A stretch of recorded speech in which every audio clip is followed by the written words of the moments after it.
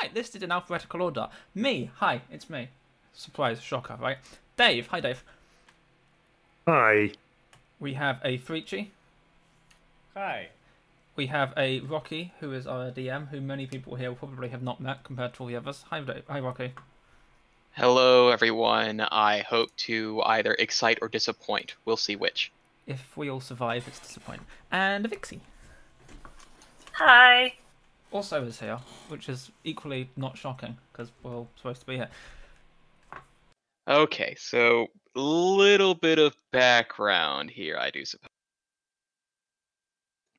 We are working within the Wildemount campaign, made very quite famous by one other D&D streaming known as Critical Role. This campaign will not be in supreme line with what is current. Now, while Wildemount was written with the events up to around episode 50, there may be names dropped, but there will not be characters seen from the other one. Consider this a very unique adventure concerning these chuckles. That said, you know, that does beg the question. Yes, it does beg the question. Where are we? Let's actually get to the map.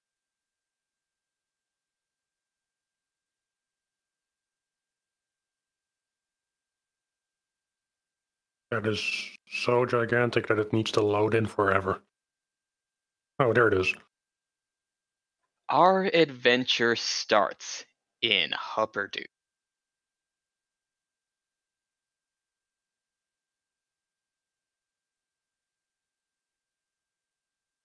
Each of you had come to Hupperdook for a reason or a pair of reasons, depending upon if you were coming together. Please, let's actually skip that. Each of you had come to Hupperdook because there is a festival coming up, which is actually happening tomorrow night. It is around the late afternoon, and you have all actually gotten to know each other over the previous day. Some new faces, some not quite as new, a bit more familiar. Some having been traveled the entire way, some having a previous encounter.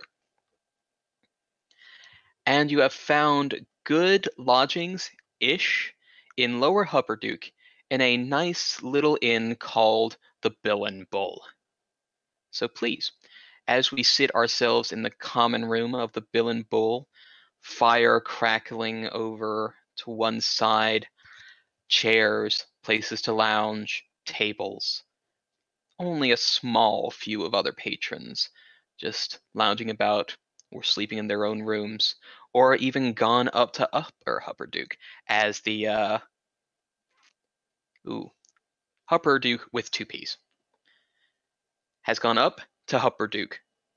In the Upper Hupperdook, that'll be a twist of the tongue right there, but they've gone up for the nightlife. Those in Hupperdook, you work hard, you play hard. But before we get to either the working or the playing, let's have character introductions. And since someone was ever so insistent on the alphabetical order, let's go with that alphabetical order. Dark. I suppose that was fairly self-inflicted. It's fair.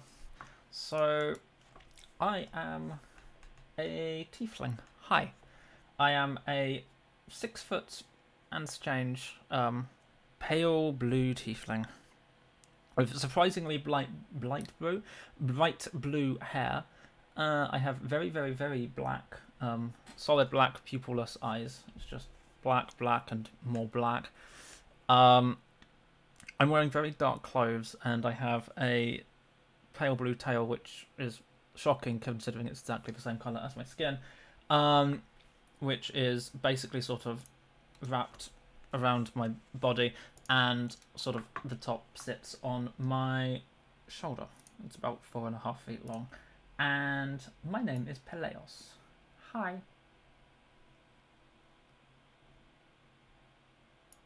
Pelaios, who else do you happen to know in this party, and what brought you here? I'm here because I'm currently on extended leave from current employment.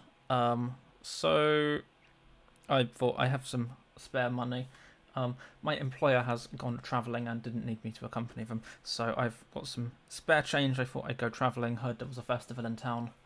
I do recognise the human in the group because we encountered each other in a city further south called Zadash a while ago, and were travelling together for a couple of days.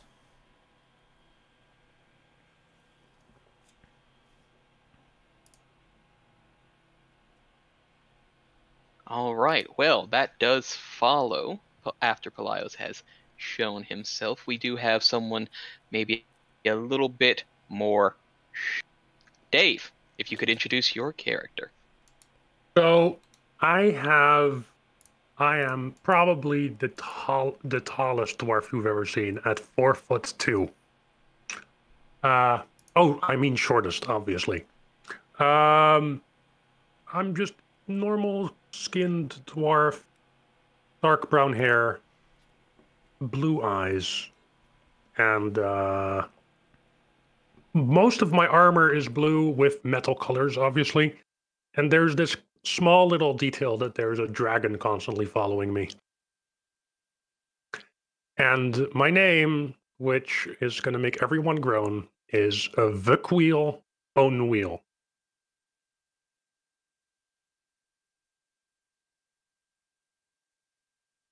And internal groan from the audience. There we go. Speak for yourself. Frici likes puns too much.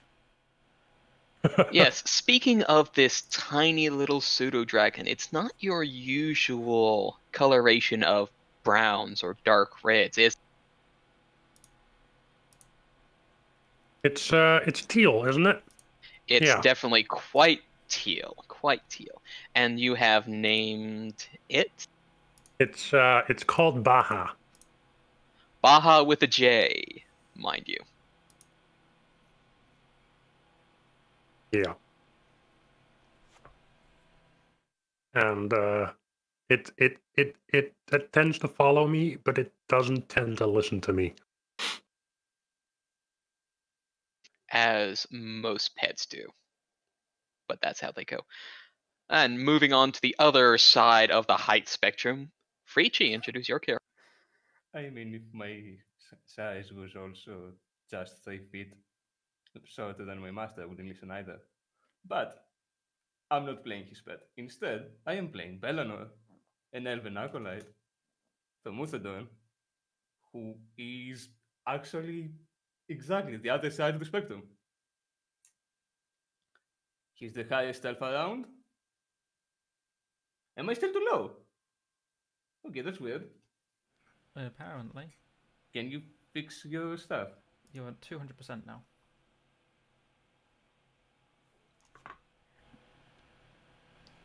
I can't boost things from my side.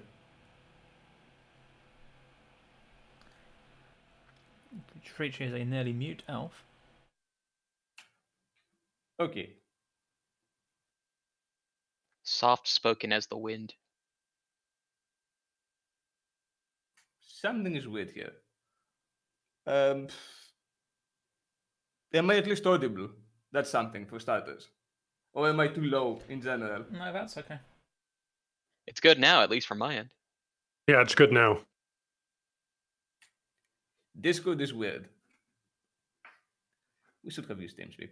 Anyway, where was I? Let's take this from the start. So, Belanor is an elven druid. He's the highest elf you'll probably meet. I think he's about as tall as elves go. Tallest elf around.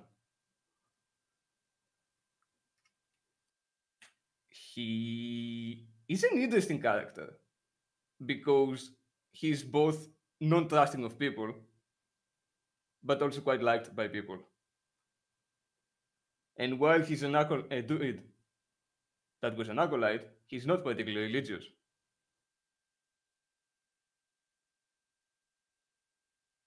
And he's here for fun. He has lived in Hupperdook for most of his life, so he figured he should start traveling.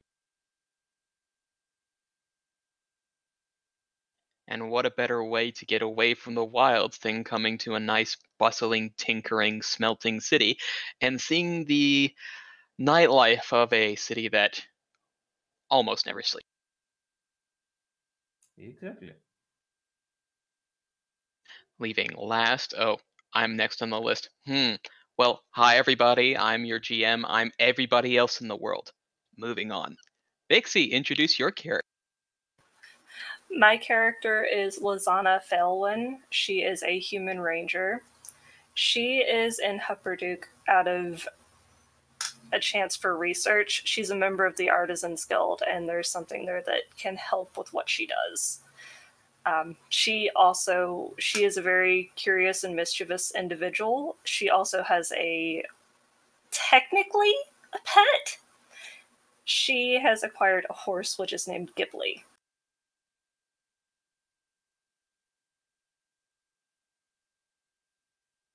And I believe you happen to know one of the other characters quite well, correct? Correct. Whom might that be, then? Lisana and Pelaios have met before. So acquaintances. Oh boy, there's always drinking involved, no matter what. That seems fair.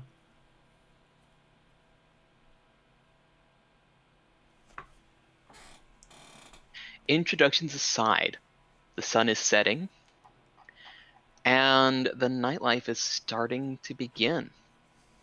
So let us actually get to the big.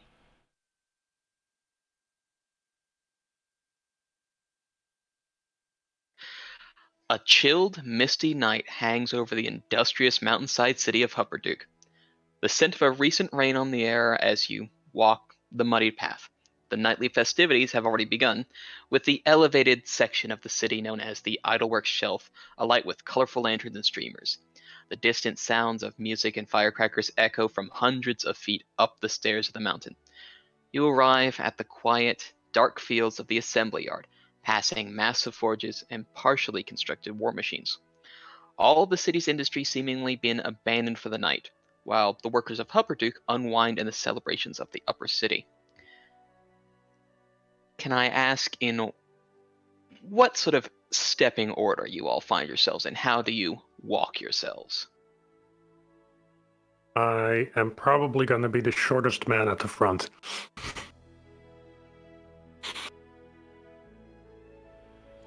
Well, that's for sure. Shortest dwarf, anyway. I am probably at the back. Anyone astride with Vakhuil, or a step back behind him, which would be a step or 2 steps back, Pelaios? 2 steps. I don't want to get too close, I might catch something.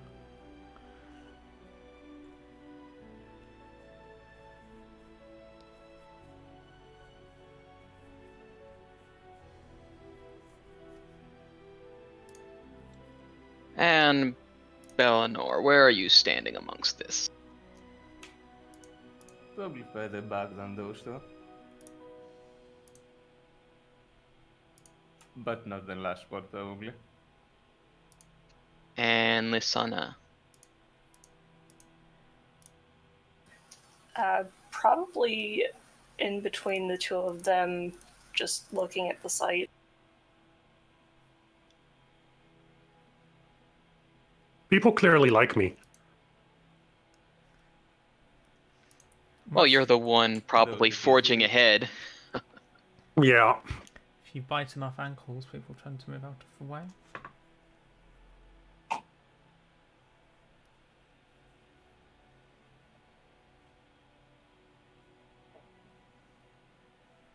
Honestly, knowing my character, I'm just looking for somewhere where I can fight someone, or, do a strength feat. Oh, that'll definitely be on the upper side. Though you'll still have to get quite there first. But as you do progress further through the streets, there does seem to be an older gnome cleaning outside one little stall. grumbling and mumbling to himself.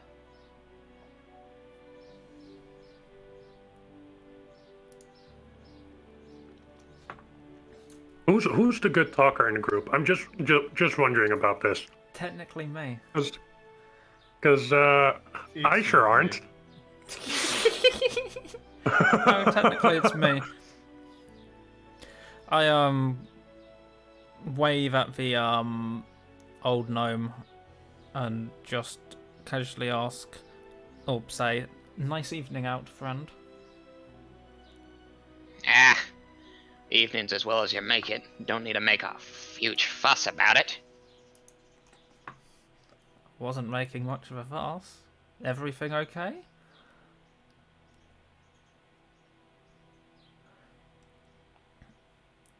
I lean back towards the Lisana and whisper, I don't think no.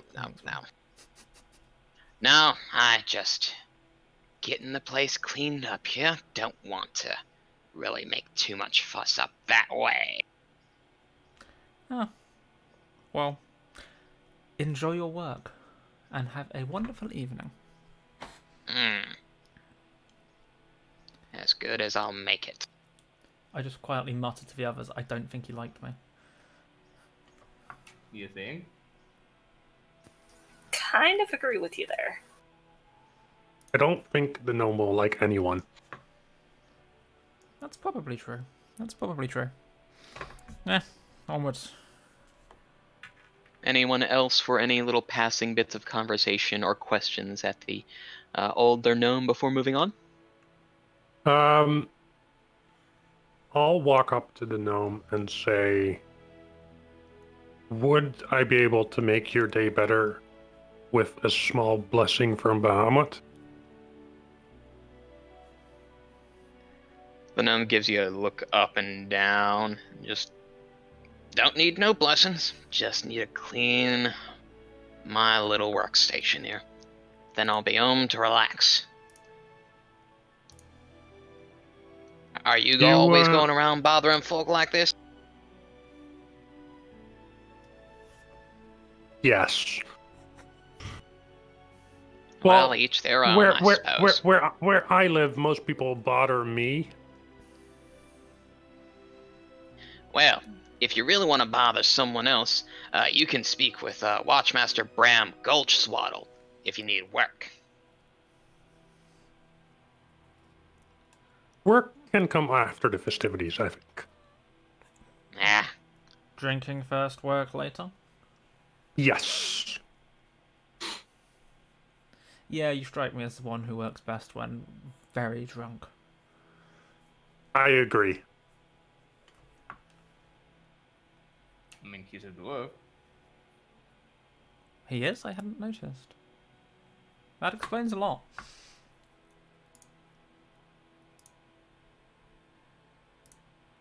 Well, I know I'm about as tall as a halfling, but I'm still a dwarf. I still have a beard. Fun fact, halflings would be just like the tiniest bit shorter than you. Not by much, though.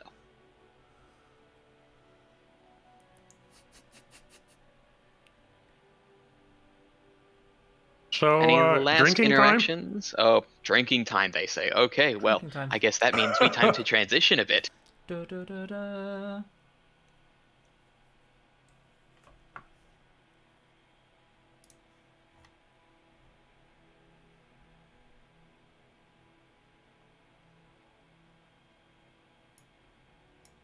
So you continue on your way, moving through the Iron Lot streets to try to get towards where you need to, going past the assembly yard, in an attempt to try to get to the shelf. Before you get to the idlework shelf, that is.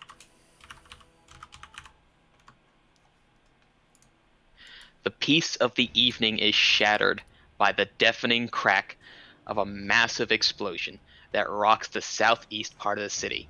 At the base of the mountain, shards of rock spray the street 100 yards from where you stand. Heavy smoke billows from a cavernous hole in the mountain wall. As you shake the ringing from your ears, 6 cloaked figures appear in the street. Running from the source of the explosion, and charging straight. I thought we were doing the drinking first. Yeah, apparently not. How So- will you all react to this? Do these look like guards of the town? You can give me a quick perception check to see if you First recognize. roll. Natural 1. Given their cloaks, you can't quite discern if they are the guards of Hupperdook or not. Do the guards normally wear cloaks? Well, it had been raining recently. Maybe they're still trying to keep themselves warm from the rain below. This is coming. They're coming from the explosion, right? From the explosion, Which way is correct. the explosion? Okay. The explosion is to the left. To the left, correct. Okay, I'm gonna be a typical paladin. I'm gonna stand right in front of it. Well, before you do, I suppose, Oh. just set thyself back. Anything else from the other three? Can we tell how many of them there are? Why, yes, I even said there were 6. Did you? Was I paying attention? Nah, it's fine. No, I wasn't listening properly, apparently. Cool. Does it seem like they're trying to attack the people in the city? At the moment, you can't quite tell their intention.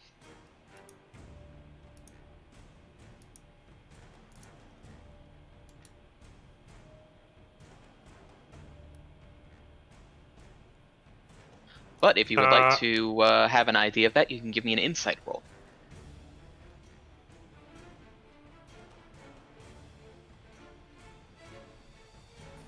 Trying to find it on the sheet.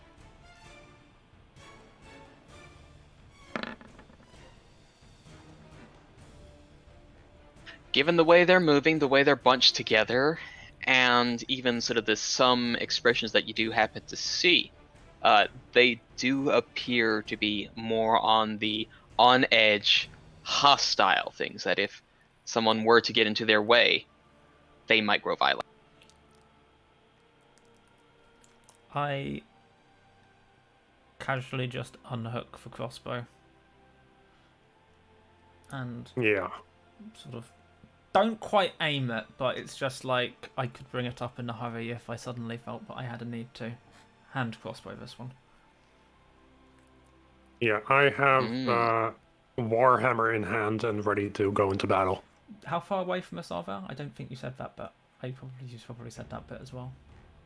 Well, you can see how far they are on the map. I might have to move for that. About 45 feet. 50 feet? Okay.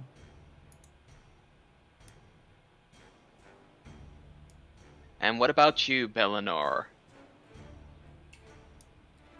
Well, clearly we're going for trouble. It's not our fault. So perhaps the trouble preparation is in order. Ooh, so everyone's preparing for combat. I guess it is time to, Do we well- have time to position ourselves before we do that? Or are you Yes, gonna- that's what I was wondering. Nope, that would be in a sense of initiative right there, actually. Speaking of which, Dum dum dum. I rolled a 12. We were supposed to do this one by one, right? yes, we'll do alphabetical, since that That is quite works. easy. That works.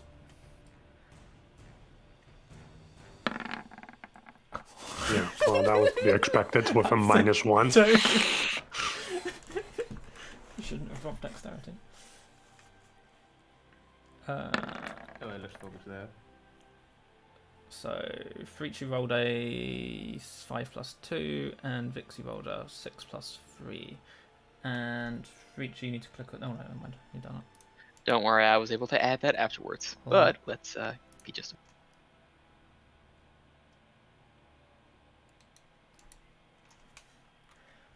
Neat.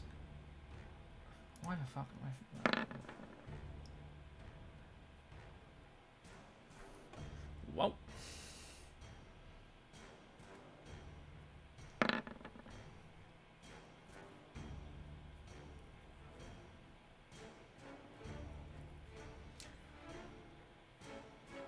This is gonna go well.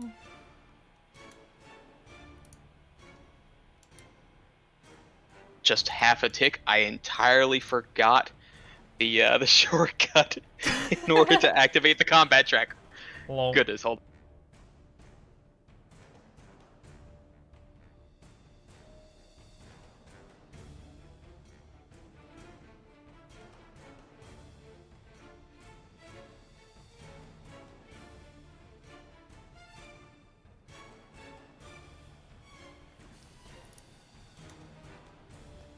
See, there. The auto thing that we were going to use for ending turns as well. That is entirely available. Whenever you click on your token, you should see in the top left Oh. the end turn button. Okay, yeah, I have to click on myself first. I knew that.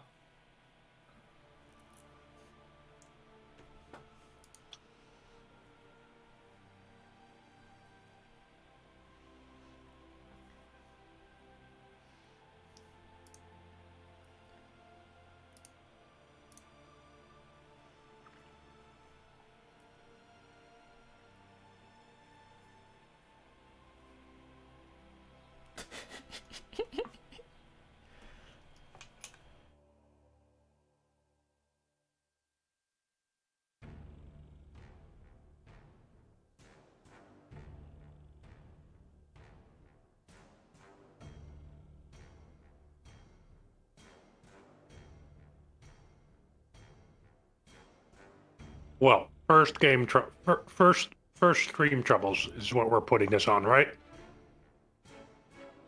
Yeah.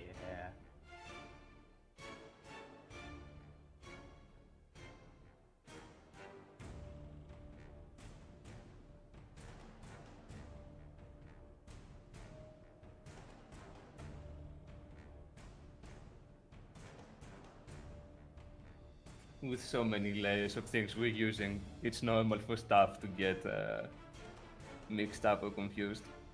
Yeah. We use Discord for voice, Roll20 to play, DnD Beyond for the... We'll get used to this eventually. We just need some time. Quite so. Give me a second here. Isn't it not just /CT-start?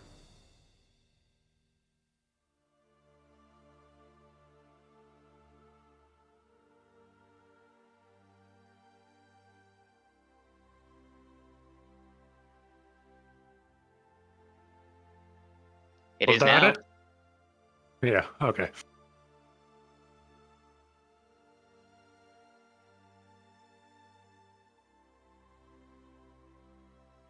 All right, so let's see.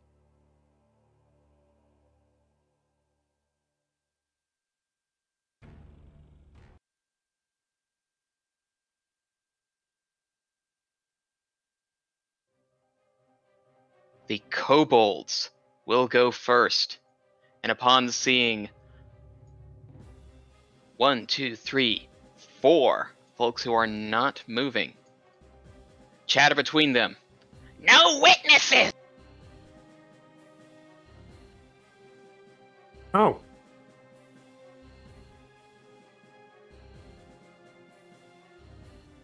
Well.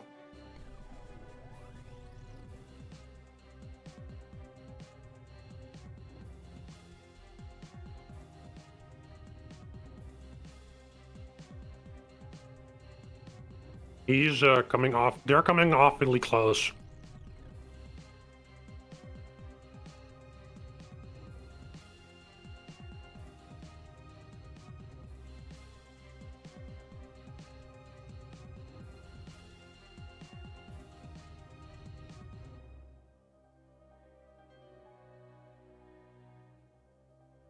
All of them seem to rush forward, and a couple of the front will actually move forward a little bit further.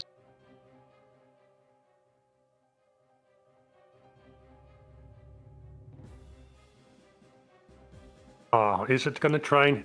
Oh, it's also going to try and hit them. That's not ideal.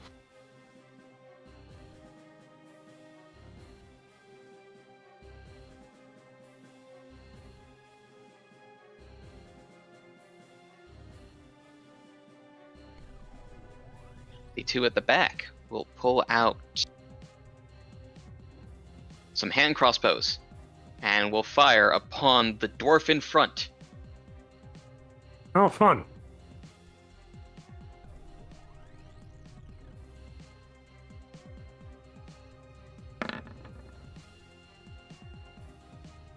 That will not hit. 17. Ooh, that will just clang off your shield as you are able to bring that up, and the other one will.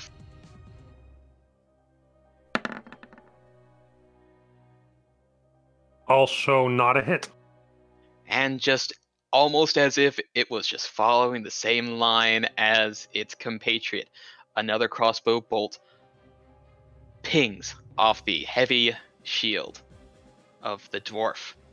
Kobold's turn is... Pelaios, you are up. And then it was me. Yay! I'm glad they didn't shoot at me. I had fun with ranged weapons in that test game we played. Let's see. What do I want to use? I want... what's the range on that?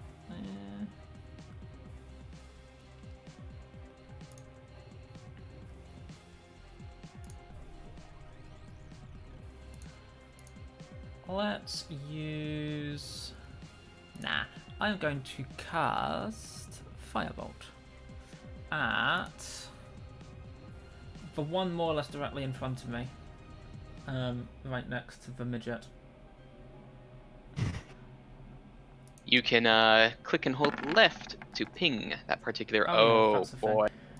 Can I make a guess that that hits? That's a 19 plus 5 for a 24.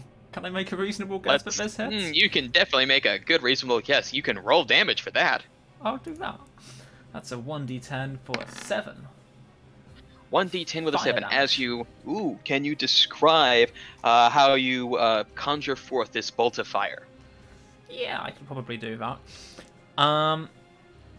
So I sort of just rub the fingers of my right hand together. Left hand. I'm holding a hand crossbow in the other hand. I've sort of just rub the fingers of the my left hand together and just sort of flick at the kobold, and a bolt of fire just sort of moves straight towards it and straight into its face. Ooh, straight into its face as Straight this into its face. inky kind of dark fire does arc towards this kobold, hitting it square in the face as you see flesh sear from bone as it screams, clutching its face, and almost Raiders of the Lost Ark, it does consume, leaving naught but a kobold head as it screams First kill. in pain.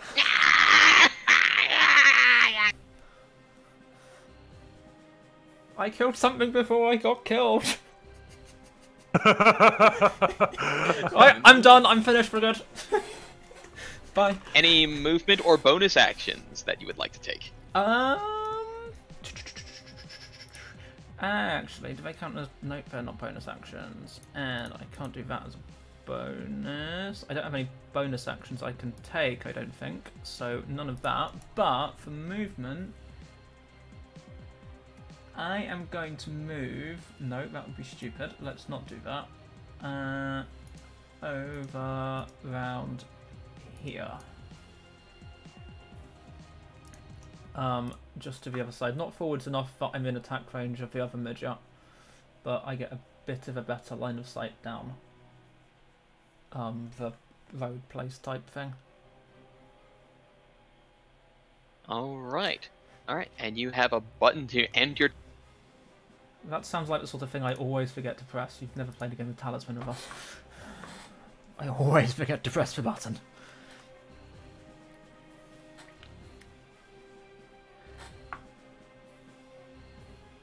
Alright, and this much taller figure what you can barely see are tattoos upon pale skin, as this figure will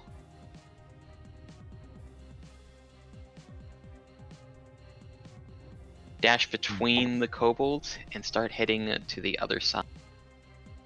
Bolt, it seems. That's what it's gonna do. That makes a certain amount of sense.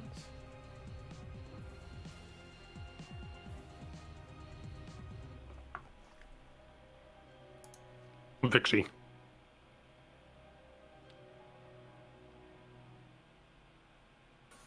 Sec, I'm moving my character sheet where I can actually read things.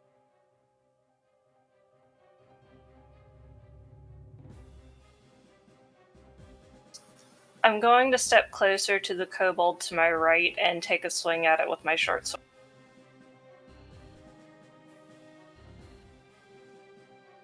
Go right on ahead.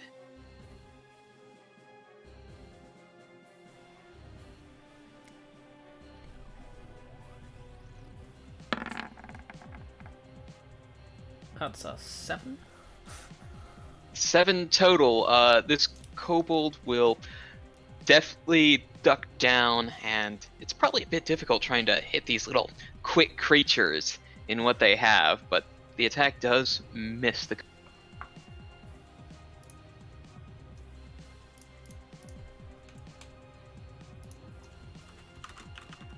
Any other movement or bonus action stuff?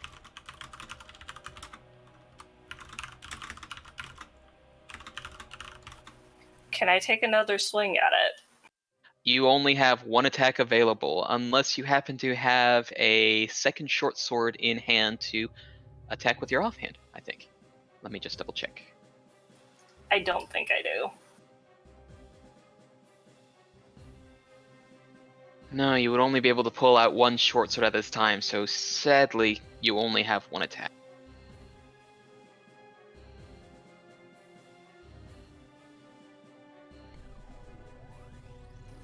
I'm going to step backwards out of the way of it a little bit.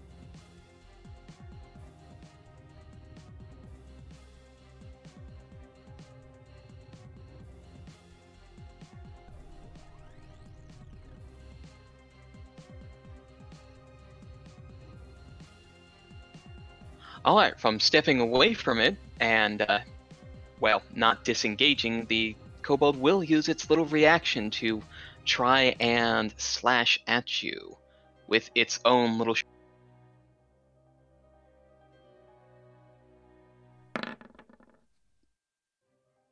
Also with a 7, which I'm pretty sure you are quite too deft, as the little blade just sings in the air and does not...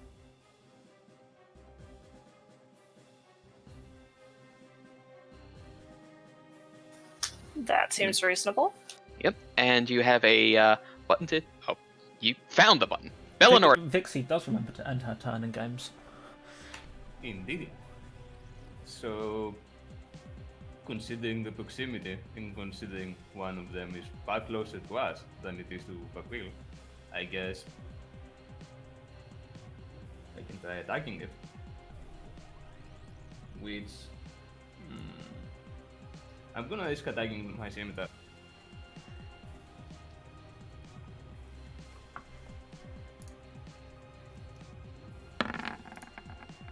And regret it profoundly. Well, we're all rolling 7s today, except... Except me.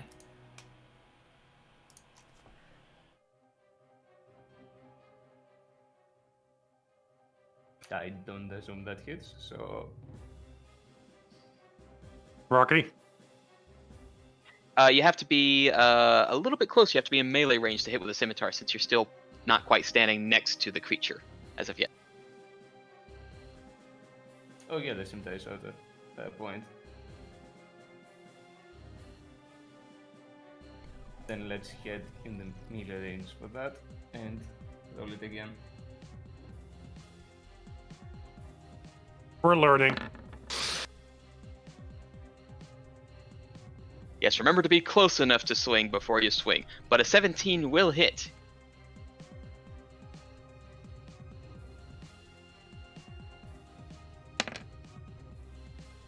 for 6 slashing damage as you scrape hard across this thing's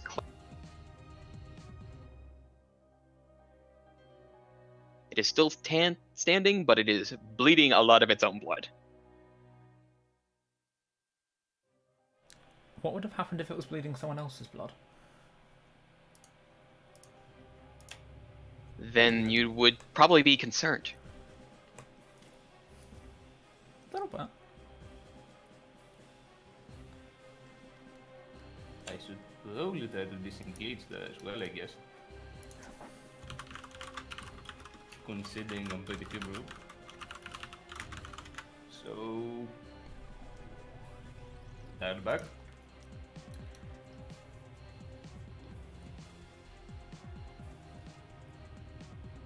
Neat.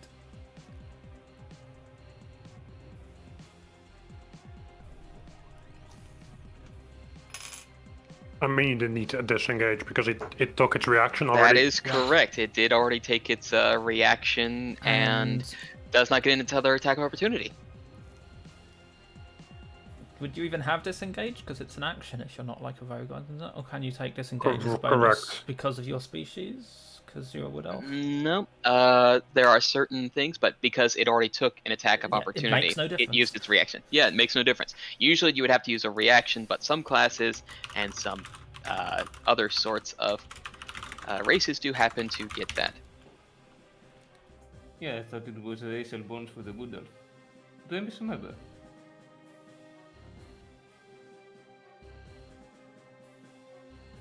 Are you done? It doesn't matter, it can't attack should you. be. But yeah, There's a Interestingly done enough, button. no, it's not. You do not get disengage as a racial feature. You get fleet of foot and you can hide when lightly obscured, but you do not get disengaged as a racial feature. Oh, it's fleet of foot. Okay, right. Okay then. Oh, here's the anthem. There you are. Vakhuil, it is your So, turn. I'm gonna take a step this way, and I'm gonna shout in the general direction of everyone, "You're all weaklings. Come at me." Do I need to roll anything for that? You can roll an intimidate check if you'd like.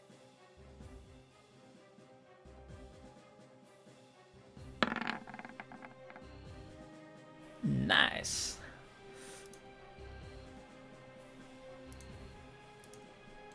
They definitely do seem quite off-put by your very big cry. Anything else?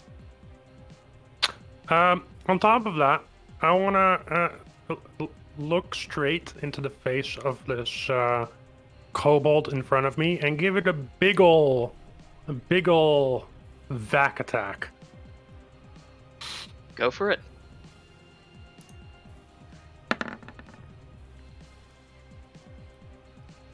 $15 will hit. As you bring out your Warhammer, which you have aptly named the Vac Attack, and brought down hard against this kobold as you hear a crunch, but the kobold is still there. And that's about my turn. At least one of us is contributing. Quite so.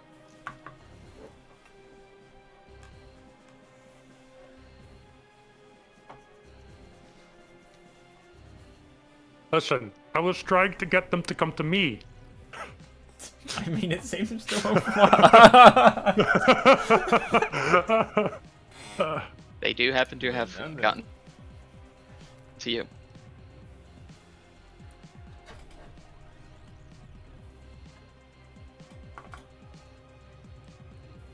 Interestingly enough, not a single one is flanking. No, but they do have pack tactics. Oh, of course they do. No, but... Rocky, explain pack tactics for the class. For those who do not happen to know, if a kobold attacks an creature, while there is a ally within 5 feet of it, it gets to roll the attack roll at advantage. So Vakhuil will be soon greeted with 4 attack rolls at advantage. Advantage means that you roll 2 d20s and you take the higher of the 2 rolls, which means everything gets 2 chances to not completely miss. Disadvantage is the literal opposite. You roll 2 dice and you take the lower. It's probably fine. As he says while everything is on fire. Let's go. Let's see this first kobold roll.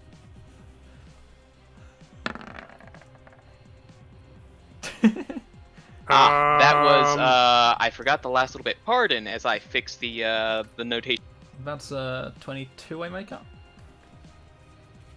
Well, the 22 will hit.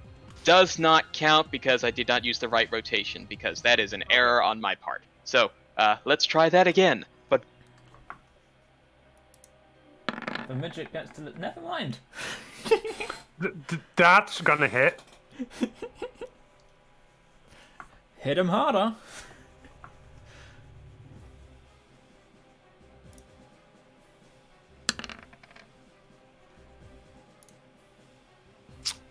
Five damage as the short sword finds a little slip in your armor to give you a nice little stab. And now for the second.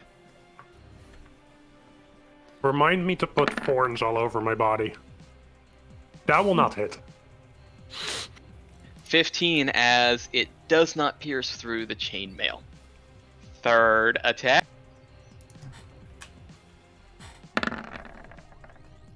Also does not hit me. Still not quite finding the mark.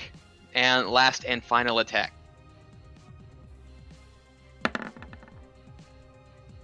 No dice. Oh, and here I thought things were going to get scary and dicey. As a player, but no. I'm sort of disappointed right now. And that is all these kobolds can do as they're all trying to stab at you, just shouting, "No witnesses! No witnesses!"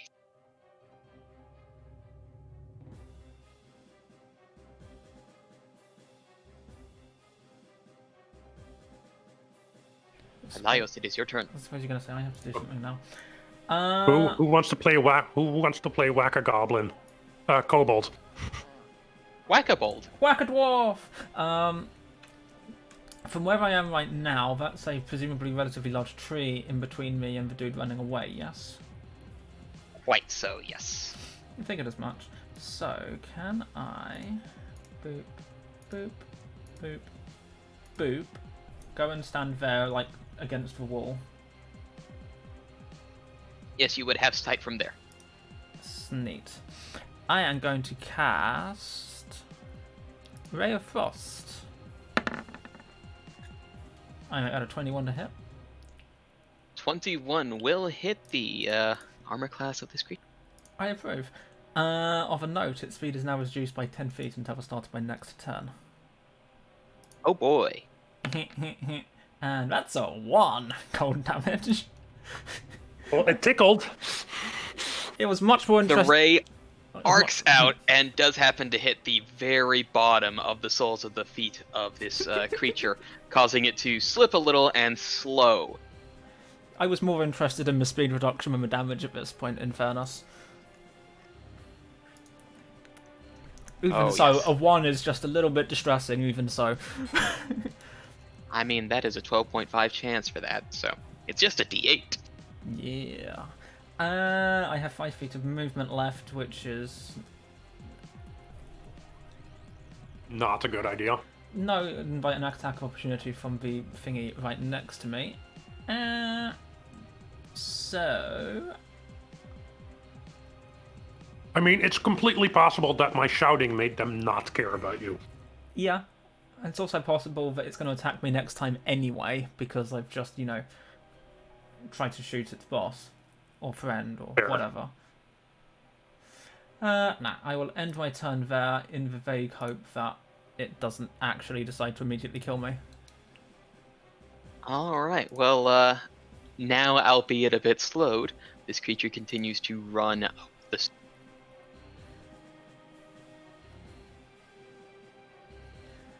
and ends its turn.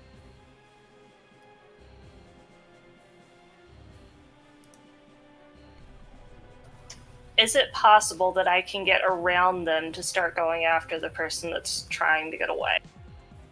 You might be able to, but that might provoke multiple attacks of opportunity. At least 2 by the looks of it.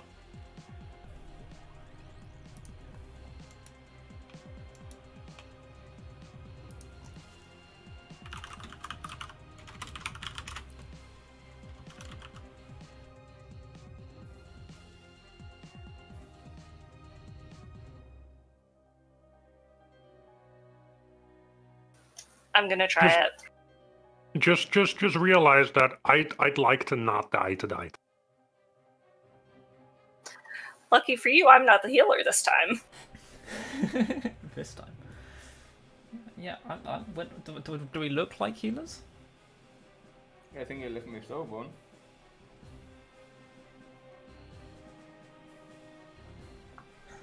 Nobody needs a healer, right? Healers are overrated. Yeah, just think about. Before we do this, I want people to think about the fact that if I die, they're all coming after you guys. Yeah, I'm fine with that. I mean, the other thing is, do we want the runaway to get away from us? I mean, do we care? Realistically, we don't care that much They because we have attacked no us. connection to this place. They Yeah, attacked us. He's running away, so I slowed him down. There you go. Yeah. We're only getting involved because we were attacked. We didn't start anything. Correct. Indeed. That's So fair. We don't care as much. Okay, then I'm gonna step a little bit closer to the one right in front of me and take a... Go right on ahead.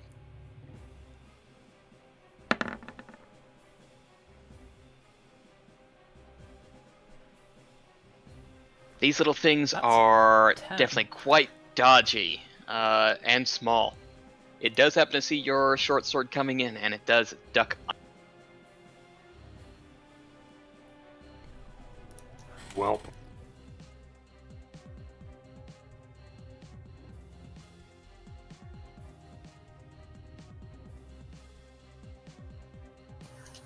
For bonus action, can I step back and ready my bow instead?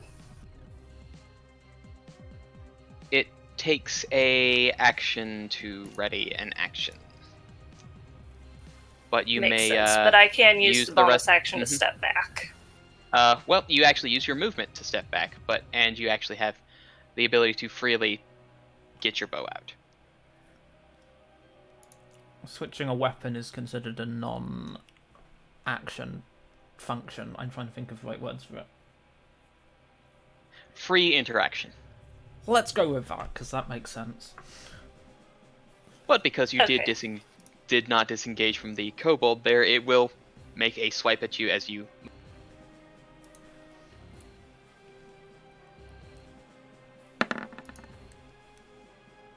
That is a 22. That's probably going to happen. Yep, armor class is 14. And that is 6 damage total.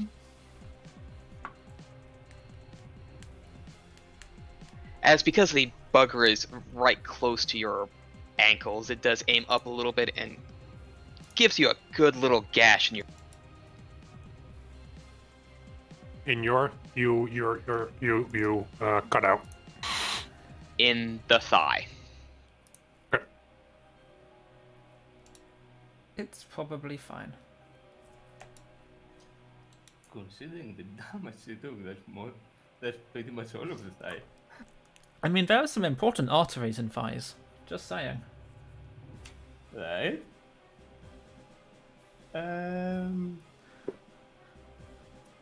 So, Dave's begging for healing. Vixie's much closer to Both dead. of you are kind of begging for healing right now.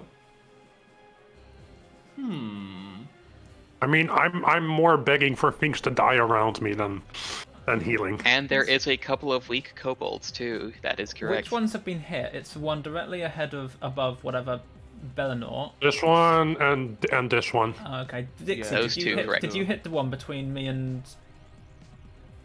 Dave? Did that one actually get hit? No, you missed that one, didn't you? No, I missed. Okay.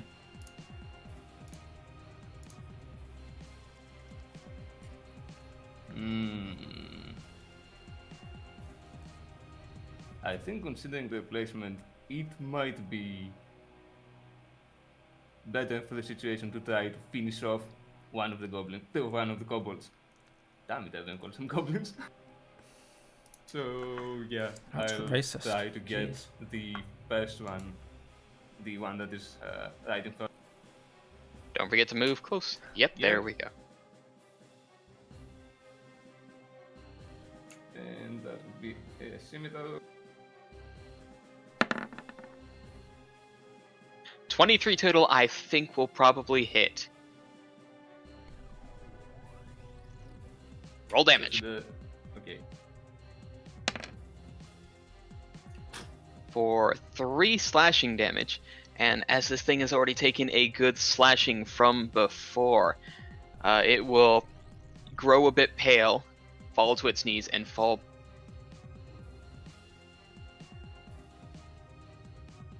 slumped over dead. And as the second one falls, the other kobolds begin to look quite nervous. It's almost like they're outnumbered now.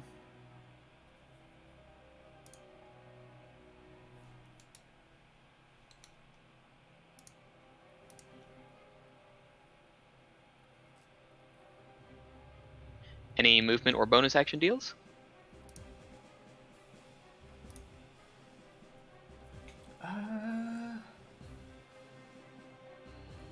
No,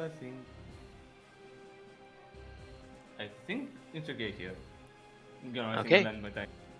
Alright. Well, then you can end your turn. Vakhuil. They're looking nervous, right? Quite nervous, yes.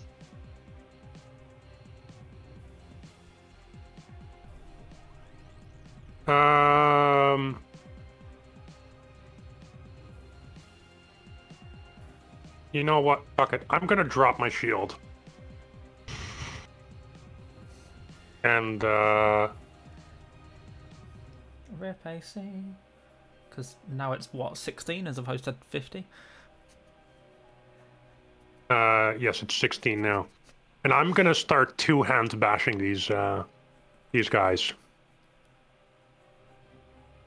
The one in front of me again. All This right, one. two-handed warhammering. Let's see how this goes. Oh, That would be an 8. That would definitely be an 8, as it does see the wind-up, and while there would be a big thump against the ground, it is against the ground. I just sort of casually call over to him. Did the ground do something to offend you? I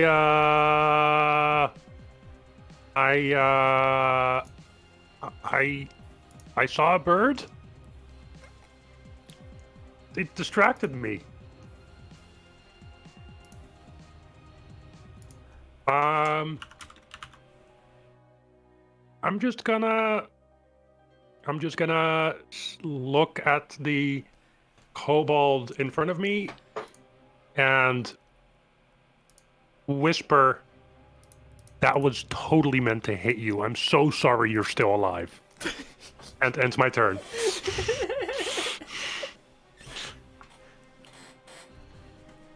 Well, the kobolds, definitely concerned and looking outnumbered, will all take the disengage action and take like the Knights of the Round Table and run away. Well,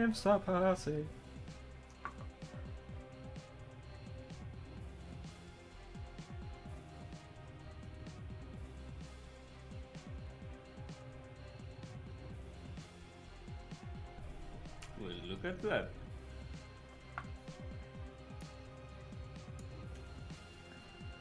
And that will end the turn. See, here's the thing. They attacked us, which is sort of really impolite, so I'm going to move up here. And attempt to probably now tragically miss. Firebolt that one in the back of the head. Yep, tragically miss. That's an 8. as it goes whizzing right on by. Does it accidentally hit the guy in front? No, That'd be it was good. aimed a little bit too high. Aimed a little bit too high. Does it hit the other guy way ahead of them? No, because it's still at the same height, and they're both short. Ah, damn. And it would probably fizzle I mean, after I its called intended for- destination. I mean, I called for tragic miss, so you know. I'm Probably gonna shouldn't do that next time. I'm gonna consider that a win. And yeah, that's all. So end of turn, which means I have to actually click on a thing and do a thing and stuff. Alright, and since it is the end of your turn, the slowness effect ceases on Yes. this That is correct. individual. So, Technically the start of my turn, not that it makes any practical difference in this case, but well, your turn nonetheless. It will get there. unless it It will moves turn- something. Oh, no. It'll turn back, wave its hand, and fog will coalesce. Well, that's And just that looks cheating. pretty. your vision. That looks pretty. Yeah, that's obnoxious. Can we get to 5th level quickly, just so I can pick up counter spell, so I can use it, and then we'll go back to 1st, if that's okay. That's just cheating. That's what that is. Lisana. So remember that 1 damage? I really do think it tickled him. Yeah, you think I pissed him off just a little bit?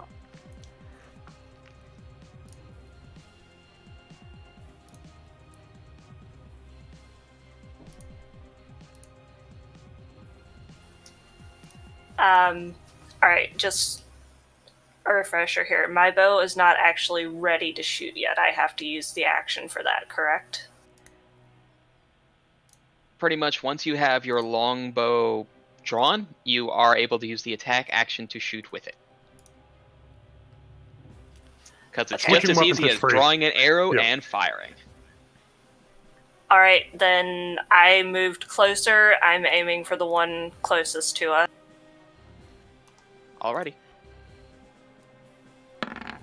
Oh, that's 23 will do. Yes. Finally, someone that can see. Excuse me! And hit. Oh, you were supposed to roll damage, not the attack again.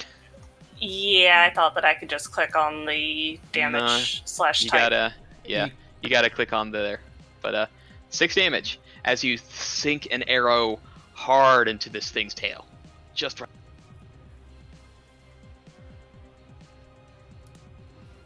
They're gonna have some trouble going to the bathroom.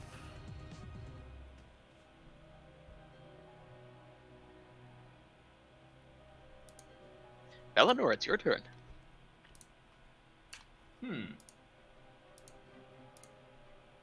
It's a bit futile since they're running, but...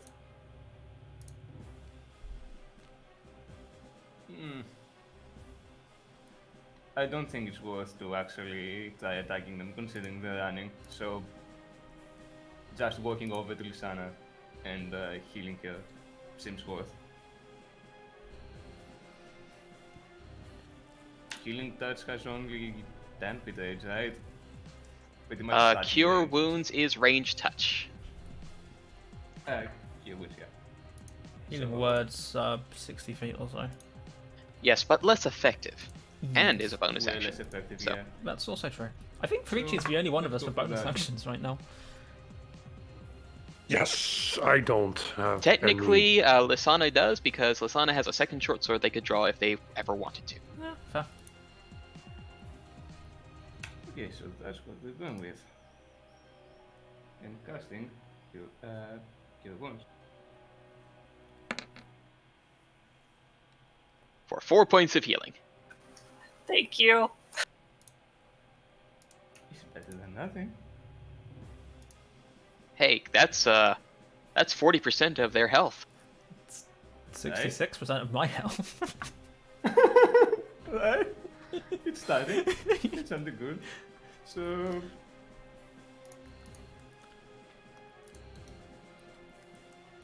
Actually, I think that's the only action he can take, so ending here.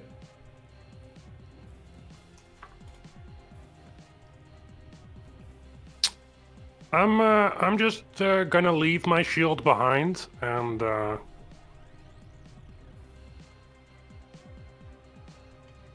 get in front of him and try and bash his head into the ground.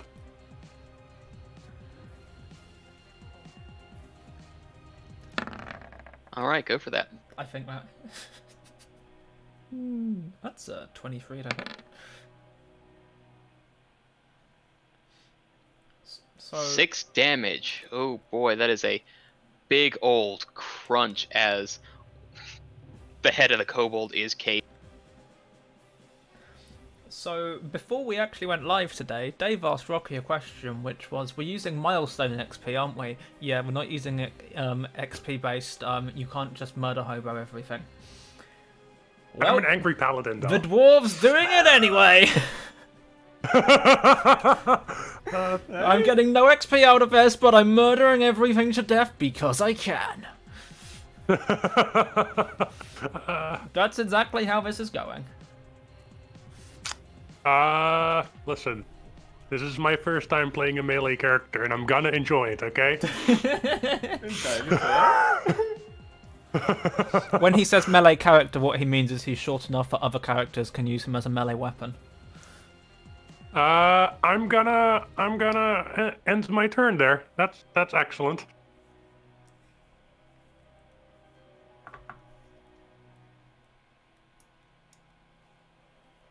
Pelaios, the kobold next to you is emitting a high-pitched whine.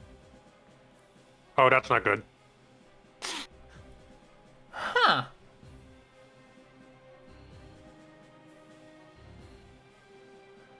Can I make a brief search, look around, whatever, see if I can work out what's making it make a whine? I'm assuming I'm satisfied it's dead, given that I literally burnt its skull out. Oh yeah, on your turn. Yeah. Once these other kobolds it's start not to my run. turn yet, is it? Sorry, no, it's their turn. That's why you're telling me it's making a whine. That makes sense. I'll do that in a minute. Is it just that one, or is it all of them? Just that one, for now. For now.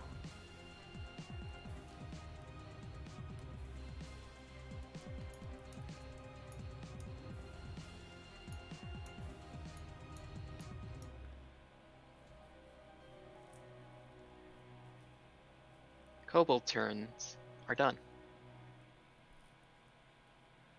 Right. Where were we? So, yeah, investigation check, do a quick once over of the corpse. That sounds slightly wrong, but whatever, we'll roll with it. Literally. Oh, that was an 18 right up until it wasn't. That's a total of 3. You're not quite sure what is emitting that high-pitched whine from the kobold. I start but... wondering if I was just hearing things. Oh no, everyone else can hear it. Yeah, I don't know that. I haven't said that. I'm just going to quietly say, or not so quietly say to the people immediately around me, not necessarily loudly enough for the midget dwarf to hear, but to these 3, I think we should just move a little bit away from these corpses. And I'm going to move up here. Are you seriously saying that in a way that I can't hear it? I mean, you might hear. I'm not deliberately saying it so that you can't hear it. I'm just making no effort to say it loudly enough for you to hear.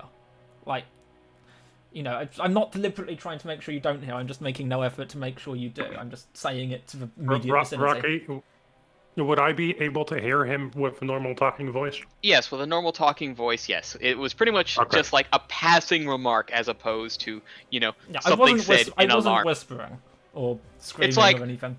It's like, better step away from these corpses, I suppose. Better step away from these corpses! Yeah, just like, let's just back away a little bit now, and I will move up there, and... Yeah, I was... Hold on, is there?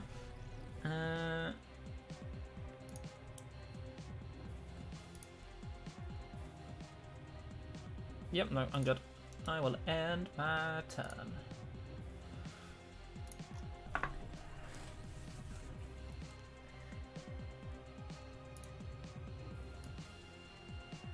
when 15 feet won't be enough to survive the impending apocalypse. Killed because I only moved 2 spaces away from the corpse as opposed to 3. You all take 15 something damage.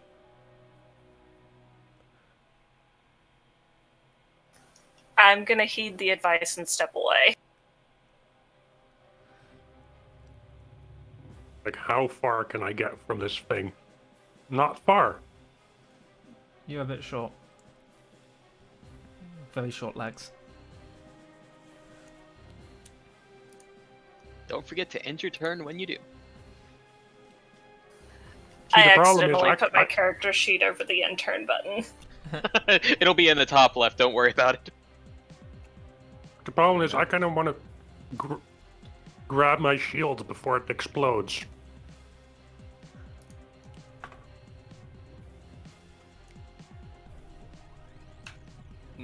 That's going to go badly Yeah, for you, no. That's not going to happen. I mean, you might be able to grab your shield. You might be able to grab your shield, but whether or not Frici feels like expending spell slots to fix you afterwards is a different question. I don't think I have a spell that can fix him up when he will be gathered with a spoon. Oh yeah, but yeah. Fun fact: I think I'm gonna move away, probably behind you as well, somewhere around here. Fun fact: we have no resurrection magic until 9th level. So the thing I need to think about, time. right? The thing I need to think about is my character attached enough to that shield that he would go pick it up? Our answer is probably yes. Sadly. We don't mind. Actually, would I be able to pick it up? You would be able to pick it up. But would you pick it up? I mean, if you I would should have. be dexterous enough. It's not a heavy shield. It's a tiny shield. I'm a dwarf. I'm a tiny dwarf. It was literally lying right next to you. So if you took it with you, then you have to say it. Well, did you specifically drop the shield or did you stow it? Because that's a free interaction right there. No, I dropped it on the floor right here. He said he dropped it. All right, dropped it then. So yeah, if I could have done that, then yeah, I pick up the shield then run on my way behind them. Okay. You only said the one next to me had started screaming its head off first, didn't you? Oh, I just said it was making a high-pitched whatever. whine. It wasn't screaming. Well, yeah, but It was only for one next... clearly- Specifically, it was only for one next Yep. to me. It wasn't the other two. Just Okay. the one, yeah. Just thought I'd mention For that now. you have a free investigation check because it hasn't started screaming yet. Oh, me. Right. Yeah, I mean, yeah. there's only one that we're actually actively avoiding right now. Because there's only one which is... I assume because I killed that one around before either of the other two died. I think. I killed that my first turn, didn't I? Actually did. And then no one Can killed I any... Yeah. can I hear the whining from that as well? Only from the one. Okay. Here's my question. Am I smart enough to realize that that might come from inside his body? You can have a look at the medicine. You can give me a medicine check if you would like to figure I'm out gonna what's do a going on. I'm gonna do a medicine check on the one in front of me, just in case.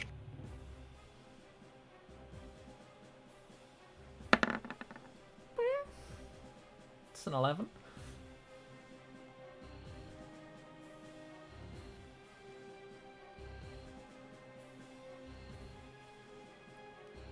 Part. I'm just trying to find the numbers here. All right. Yes, you do actually figure out that there is possibly something. And when you do a little bit of digging around in the dead kobold's body, you find what looks to be an acorn-sized foreign object with some clockwork attached to it, and possibly something else. So I'm gonna scream from the top of my lungs. We probably need to run further, way further, and I'm gonna run as far as I can. And then right next to the rest of us. Yeah. With that with that acorn still in your possession? No. I'll leave it in the body. I'll leave it in the body. Important to note. I'll leave it in the body. So, how did your entire party die on the first round? Well, Dave dug a bomb out of a kobold's body and carried it to the rest of the party. Well, Yep. the high-pitched whining on that kobold stops until there is a spray of blood and a small explosion to everything around it in 5. 5 feet was that? Ah, that's fine, man. Oh, that's fine then. Plenty of space. However, Listen, the dwarf isn't second smart, one okay? begins to whine.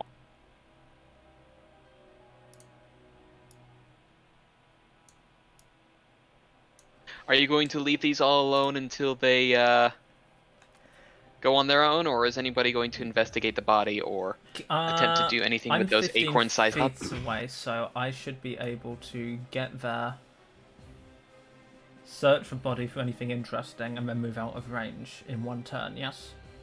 Should be able to. I don't really say should be able to, but I also phrased a question that way, so that's self-inflicted. Well, the dice have the final say. Well, about the searching of... Yeah, that's how I could just blow myself up. You could This is blow gonna go yourself well. up, yeah.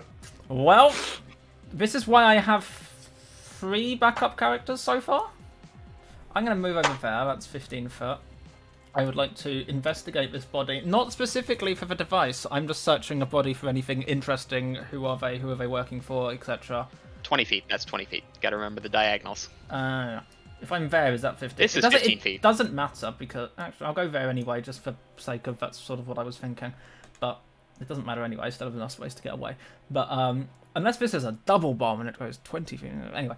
I'm not searching for the device, because we've already seen what happens. I can assume reasonably well, I think, that they all have them, given that Dave was yelling about the other one. I'm searching it for anything else before its body gets destroyed. Who it was working for, why it was here... valuables, what, anything of note on the body that isn't just a bomb. Then give me an investigation check. Investigation.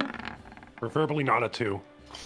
No, it's a 7. That's a 7. Not able to quite figure out much. The only thing of note that you do happen to see is that there is red mud on the feet of the... Red mud. Would I... First of all, I'm just going to move over there and then there. I believe that is basically the rest of my movement. It's whatever.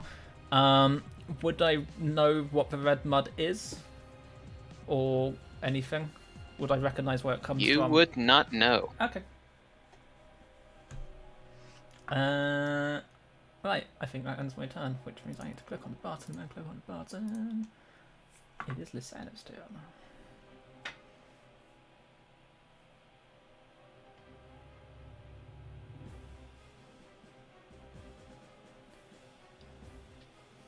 Lisana, bored by us all investigating for 6 seconds or so, has fallen asleep. No, thinking. Isn't that the same thing? Depends who's talking.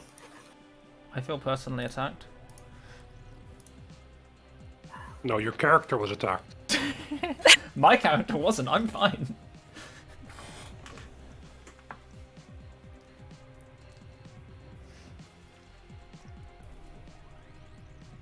I mean, you also have time to investigate the body if you can get there and get out of range with your movement. Well, I mean, this one isn't whining yet, is it? Correct, that one is not whining yet. I have marked it with a little symbol for it to be whining. Oh yes. So you have I a little think bit more than going to- 6 seconds on that one. Yeah, it's going to be on my next turn, so yeah. Yeah, I'm gonna do the same with this one. I'm gonna move over and investigate.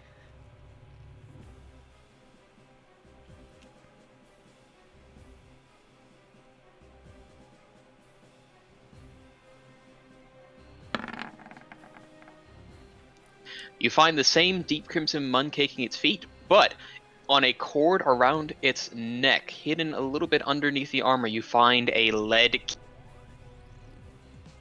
And of course, there is that little acorn-sized, from what you now know, explosive on its body still, as it has been dug out.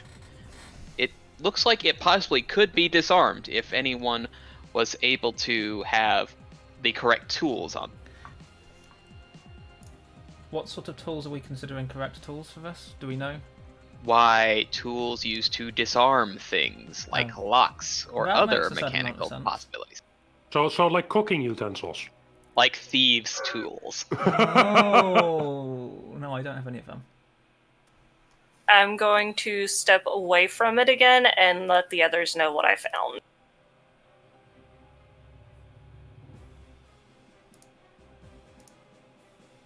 What was found was that same mud and a key.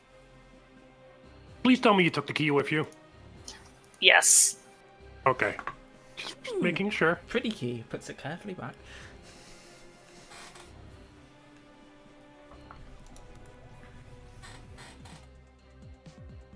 Belanor.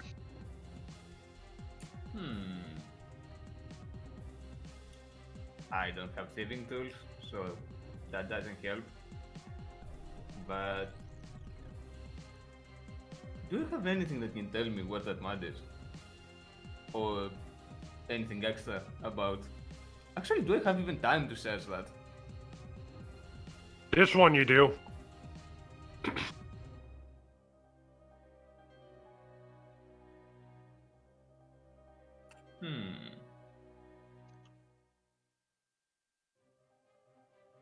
I do, but do I have any skill that would be worthy for that? Or will I learn nothing about it? Well, if you want to approach it and look at it further, you can roll me a nature check. I'm gonna do that. I'm gonna try approaching it. And roll unit. That should be terrible. You don't quite have an understanding of what's going on. Perhaps someone else may be able to know the significance of this.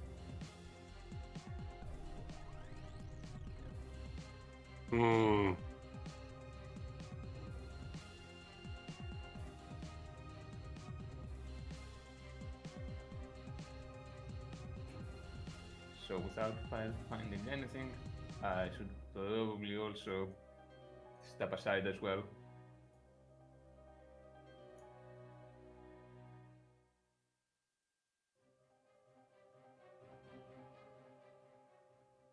Which I think concludes what I can do for my turn.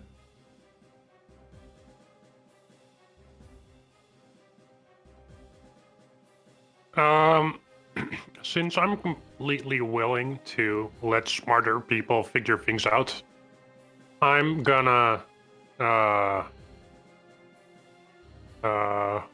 just in case, I don't really care about how I feel, use lay on hands on Lisana. Do I have a general idea of how hard she is, Rocky? Oh yeah, you have the general idea. You can see the size of the bar. Yeah, but is that Probably, 1 or can you 2 see the HP? numbers? No, I can't. That would be 2. Okay, I'll give her 2 HP. Thank you.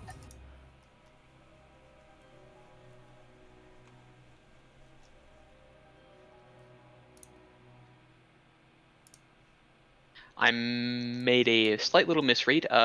It would be Tinker's tools to disarm. Wow, and now it turns out all of us have Tinker's tools, and it's like, wow, that's rude. Like, Not really. No, that would have been utterly hilarious. that would have been quite good, right? It makes no difference. At least not to me. Rocky, her health in game isn't updated yet. Got it. Don't forget to take the. Oh yes, you take 2 from that. There.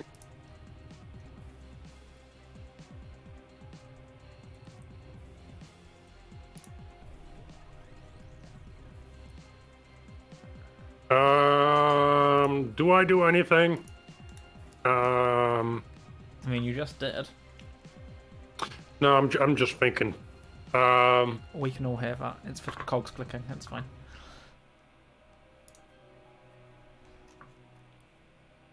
Red dirt. Can I just... Thinking about where the red dirt may come from is an action, isn't it?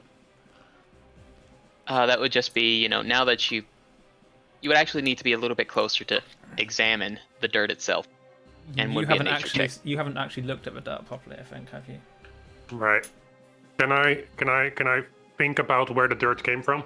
Yeah, you can. Nature check What? as you have a good inspection.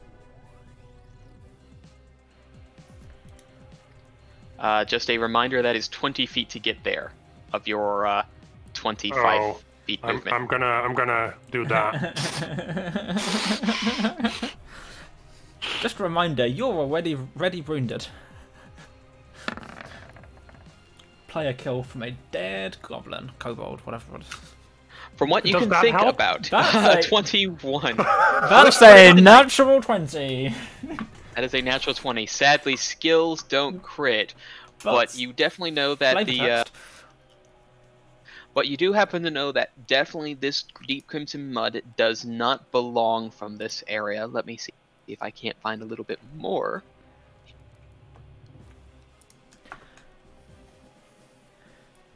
Can we have the what 3 words address of this particular clay, please? Or red mud? All right. Well, let's see. It is I'd not like the mud, consistency but and it everything. is actually red clay, and it's definitely not found in Hupperdook. You would need to find someone a bit more familiar with the area to specifically tell you where this mud is. Okay, well, I'm gonna step back again. Guys, clay. I'm not good at remembering things, but it's red clay. And I end my turn. The one at the bottom will cease its whining and explode. Well, at least it's shut up now. And the acorn way on better. this kobold begins to whine.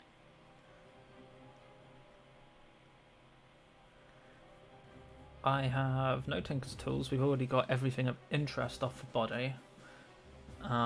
Just going to sit back, let that one explode. Yeah, pretty much. Is anyone interested in this one? I'm not. I don't think so. Do any of us actually? Should we just say if any of us want to do anything before it explodes? Because I think we've got all we can. I saw something on its neck when I was close to it, correct? That was the You key. did. That would take be that- the key. That was the key, and you took it with you. Okay, We hope you took it. so with I you. did already take that. Then no, there's nothing else that I want to do. All right, nothing else. So the acorn will whine and leave that kobold in a bloody little red. Oh look, it matches the mud. Just wondering, just for reference, how long does this cloud hang here?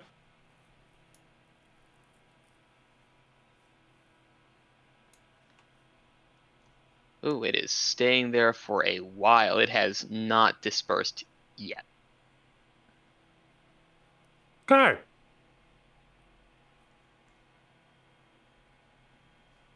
Does it look like something I should definitely not step into? It looks like quite thick fog.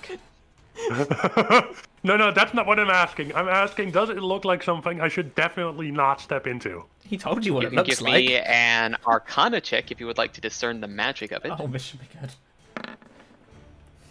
That's a 9.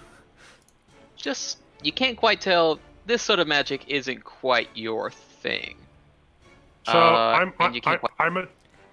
I'm a dumb dwarf, and I'm like standing next to it. I just stick my hand into it to see what happens. When you stick your hand into it, it does look like that your hand just disappears into deep, thick fog. You can nearly not discern it in that fog. Huh. Fun. And I step into it. And I'm just gonna stand there.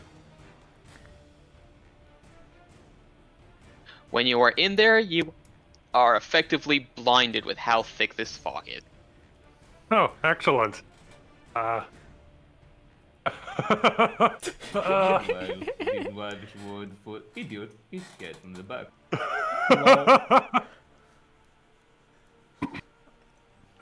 Can I guess which direction it is to get out of it again?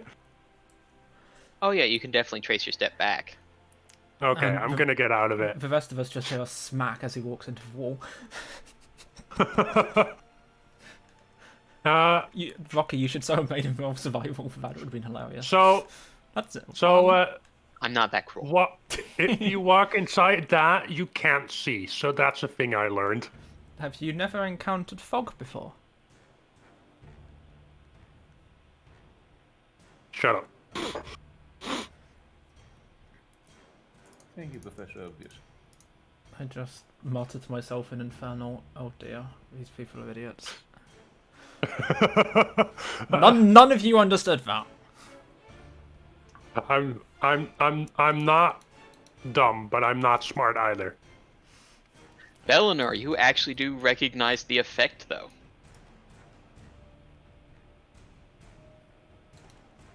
As it is something capable to you. And you may have done once or twice before. This is a fog cloud. Can confirm D&D has really good names for spells. They're very descriptive. Indeed, Yes. they are very descriptive. But this is a conjured fog cloud. Definitely quite thick and definitely a bit more, I guess you could say, useful for getting a getaway. Oh, you think? Question. Yeah? Just a general question. How did the kobolds run through it without running into each other? They picked a direction and kept running. I mean, fair. but if you, but listen, if you close your eyes, it's also very hard to run straight. Yes, they saw the road from before and they just continued forward. Okay, I'm just making sure. I mean, valid question, but yeah. Slightly valid question, yeah. So what can I discern from this fog?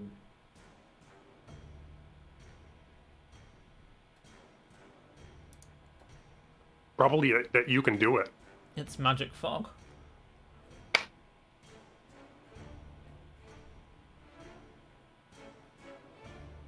Well, that's after all that commotion and the 3 explosions, numerous citizens and members of the Crown's Guard respond to all this commotion, followed by a gnome in some armor. Let's see, what are we looking at? Do they do this before or Minette. after our break?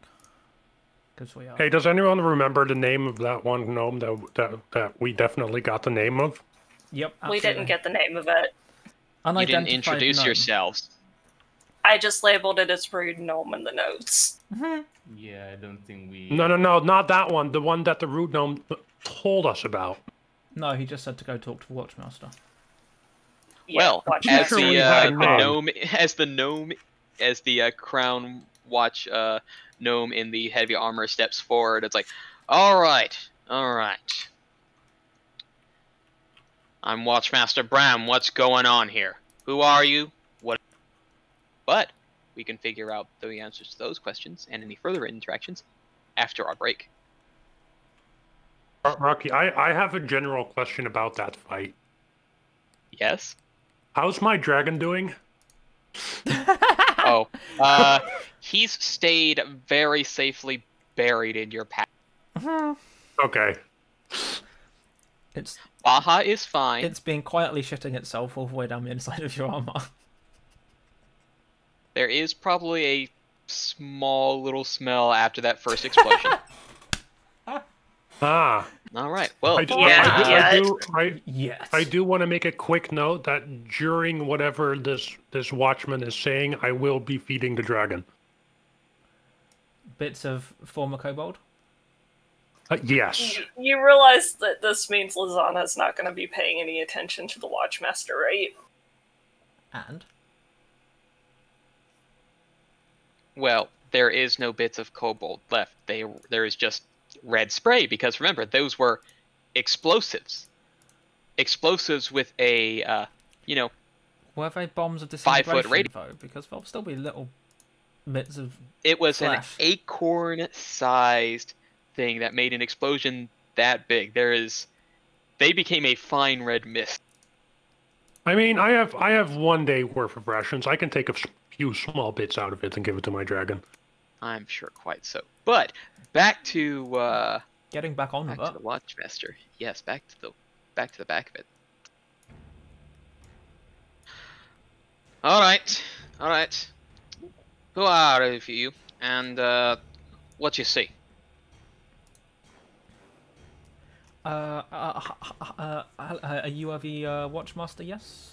I am Watchmaster Bram Gorgeswattle, and who are you? My name is Pelaios. I was travelling along the streets with my companions here. We were going to get some drink in your fine city. And we heard a loud bang from that general direction, and we saw these creatures running down the road. There was a another with them. It ran on past. It escaped. It created the fog thing cloud. That you see over there. Which direction did they come in? Did they come through the fog cloud? Like from that map? Did they come up behind us? Other way from the cloud. Yeah. So where the kobolds came from, they came from that same direction. Yes. Yeah. Okay.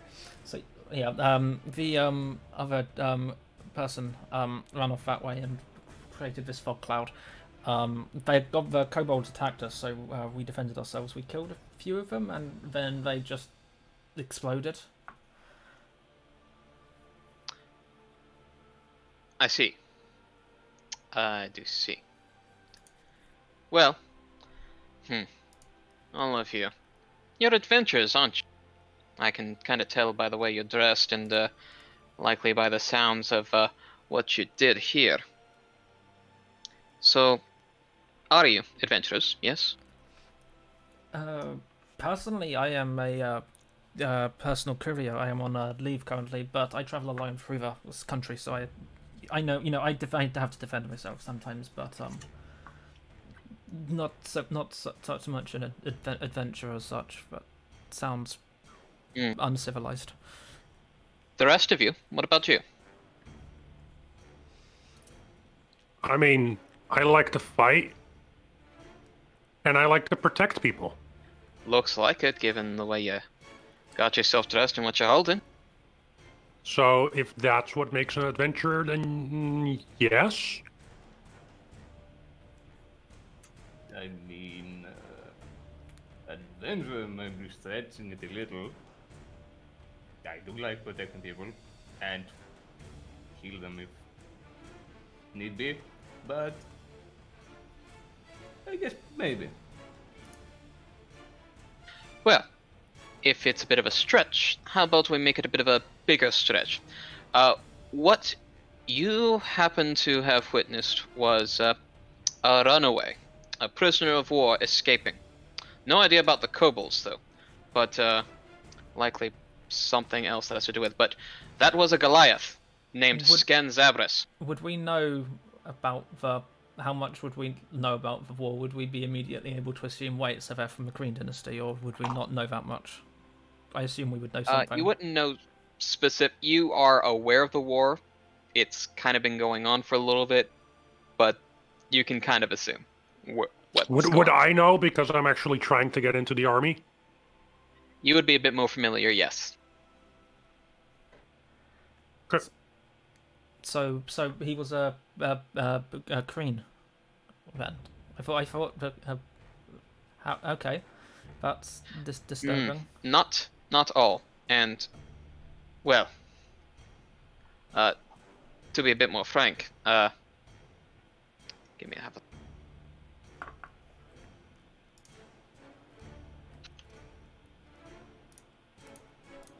Sken would be she. And, My well, apologies. there's different reasons to hold them specifically, but, you know, they may belong to the other side, but it's not just of one sort that the dynasty has. Some days you can never really tell. But I have no idea about those kobolds. I just know that we got a prisoner of war. And I have a bounty out of 500 gold to anyone who will hunt down and bring Sken back, as well as investigate who was responsible for breaking her out. Dead or alive?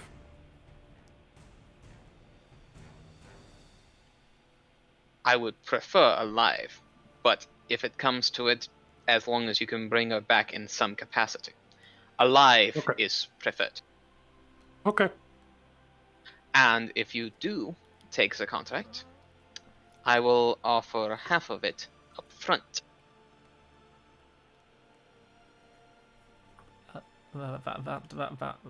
We could possibly. I mean, Can that, I mean, should we talk about it? I think we should probably talk about it.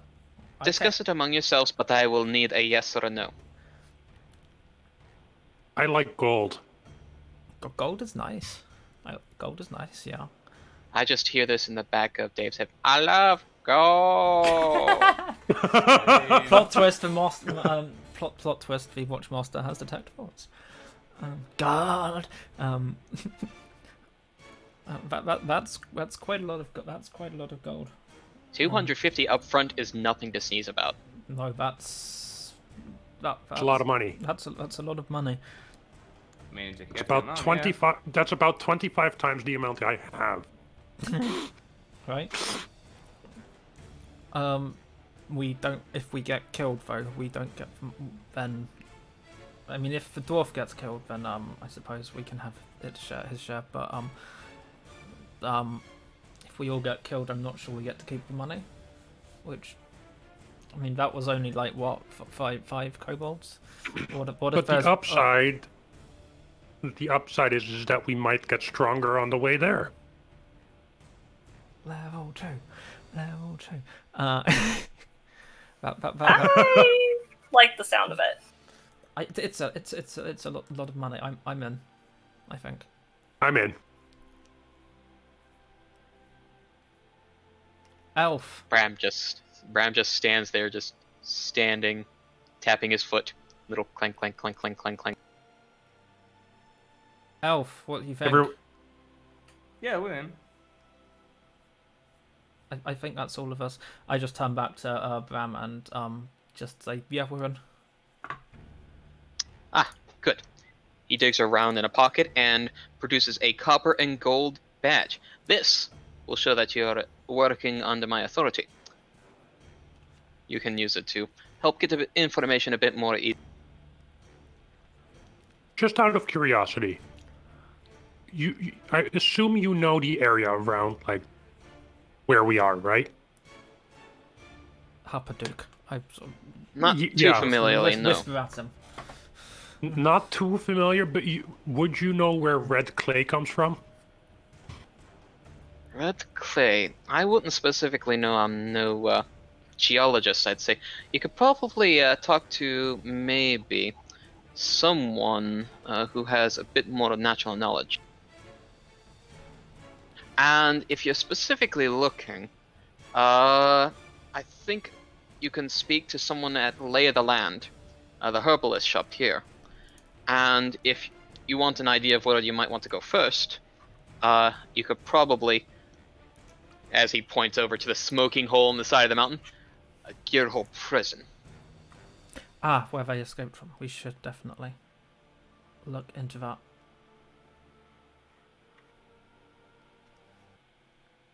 I'll put the herbalist shop name in the party notes. Aye, that was Lay of the Land. Yeah.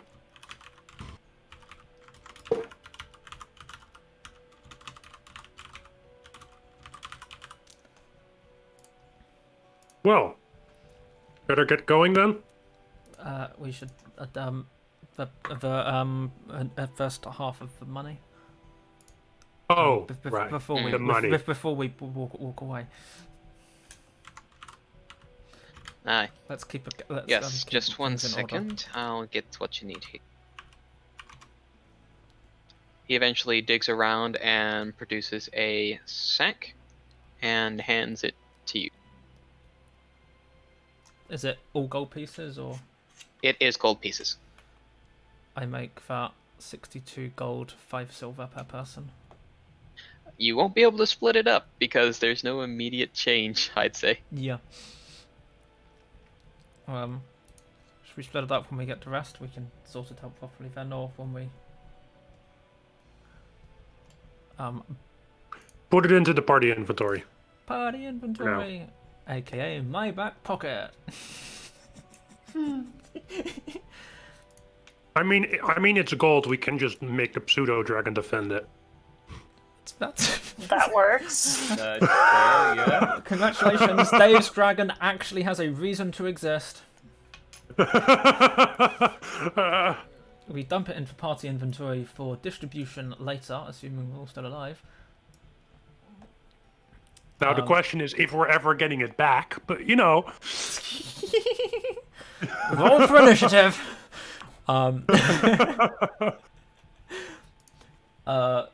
We should go in and investigate the prison. It seems like the first port of call. I suppose we're missing this evening's. Rocky, did you say the festival's tonight or tomorrow night? Tomorrow night. Okay, They're just having the general party upstairs. The pre-drinks. The pre-drinks for tomorrow as opposed Pre-party the party. Yeah. It's happening every night. Yeah, this is Hupperdook. Every night is either the party, the pre-party, or the post-party. Every single Yes. night. Work hard, play hard. That's what Hupperdook does. It's a 12-hour work day followed by a 12-hour party night. We should investigate the prison. See if we can. The watch. I've turned around to. What time of day is it? It's still probably evening. Okay. Cool. I sort of like turn from a watchmaster and look at the others because he's given us some money. It's fine. For now. We should go and investigate the prison, see if we can. The watchmaster said the kobolds. He didn't know where they came from. I assume they were not prisoners. We should see if we can. We should see if we can work out what actually happened at the prison. First of all. Rocky, the pseudo dragon is inside my armor, right? He is inside your pack. Okay, inside my pack. Okay, I'm gonna show the pseudo dragon the gold and just say, you can protect this now. And Dave is the treasurer. By Protect proxy. belongs to you. Us? Have one tick, please. I mean, officially, I don't think it can really speak to me. I think officially it can say simple things. Magically communicate simple ideas. Well, it emotions, was. and images. Yeah, it's just like, yeah, it would be like possession. So like possession, your. Yes. Gives a little nod and just will you curl around the top. You guys can't hear it. So I mean. Can we see that he's just given 250 gold to a fucking dragon? Well, not a dragon, just a tiny little pseudo-dragon. Yeah, we're never getting that back. Its creature type is tiny dragon, can I just point out? So... Yes, but it has pseudo in front of it. Yeah. Can we see... We don't necessarily know that, because we haven't interrogated the dwarf on that yet. Can we see that he's just given all our money to a fucking dragon? You pretty much do happen to see a tiny little teal draconic head tilt its head towards the dwarf as it's giving the money, looking down, looking back, sort of gives a nod and drags the whole pouch into the pack. We are getting that back, yes. Yeah. He's protecting it for us. It's fine. We'll get it. I hope. He's a bit. I'm not always sure what he thinks. Someone make a note. The dwarf owes us 250 gold minus his cut. Listen, as long as I treat it well, it will give it back. I just muttered to myself in Tiefling, this is going to be... In Tiefling? In Infernal, I know what I mean. This is going to be unprofitable.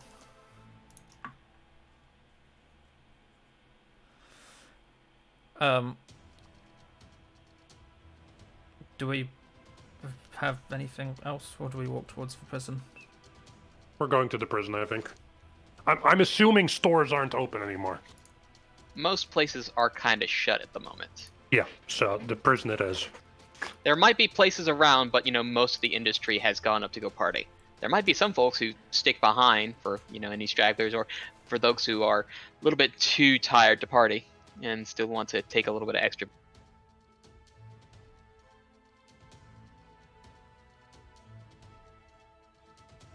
Cool, so yeah, we head towards the prison.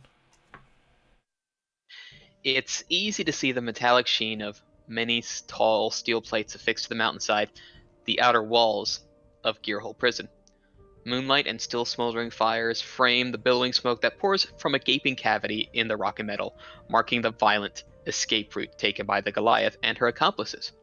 There are various members of the Krau's Guard on site, and are keeping, any onlookers and even you currently away from the scene.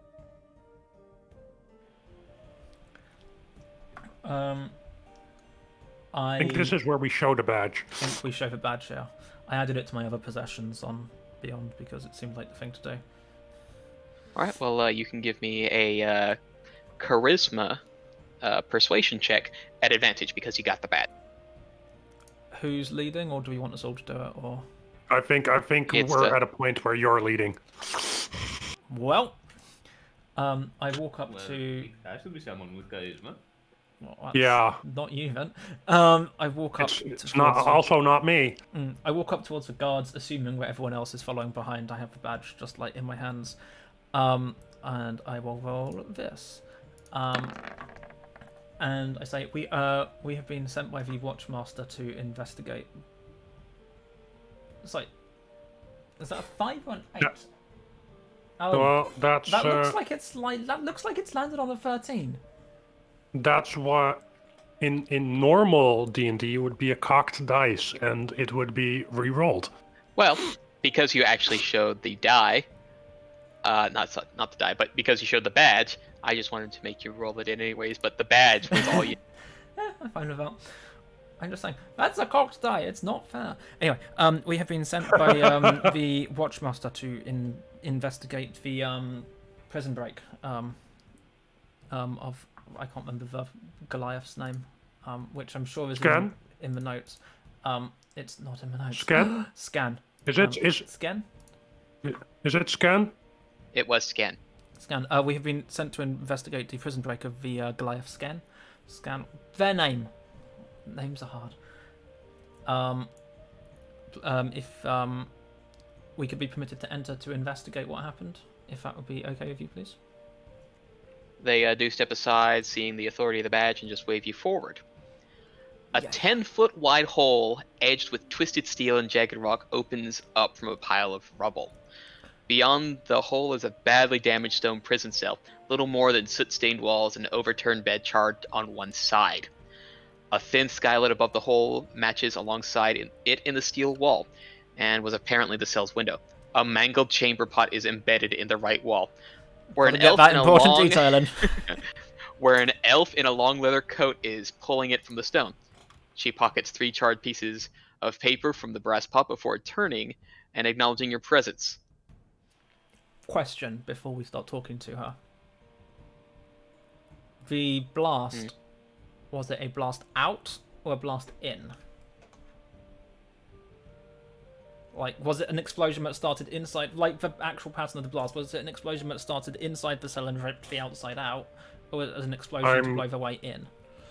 That would definitely be an investigation check. Yep. I thought when so. you get to inspecting it. Oh, we're not. Can we up. do a Okay. group? You're just outside of the scene. Yeah, we've sort of just walked up, I suppose. So Can we do a group investigation check on that?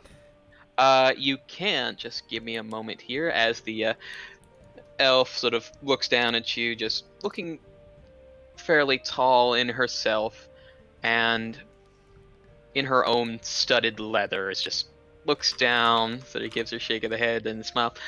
Ah, business. Oh, let's see, what are you doing here? Before I do, I am Yinra Emberwin, and I heard this commotion. And, well, let's just say I've taken it to coming to get to this bounty myself.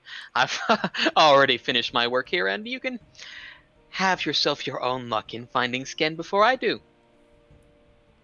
Did we get that name down? Because I completely half heard it. Yinra Emberwind.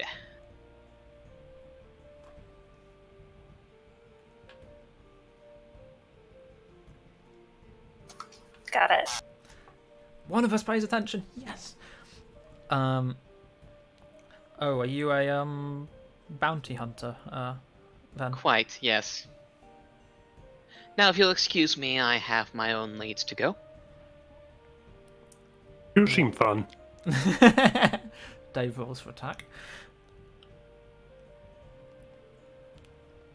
I just sort of nod towards her and sort of move towards the interior of the cell, or the edge of the blast, you know, that sort of area. Mm-hmm.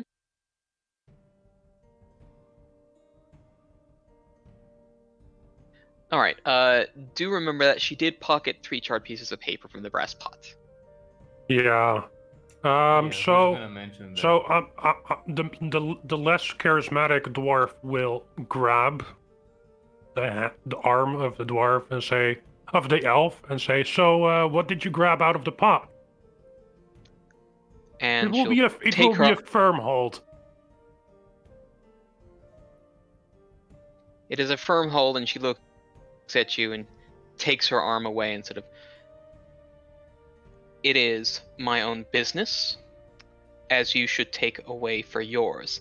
Now, do not touch me again, else I will call the Crown's Guard for assault in my own investigation."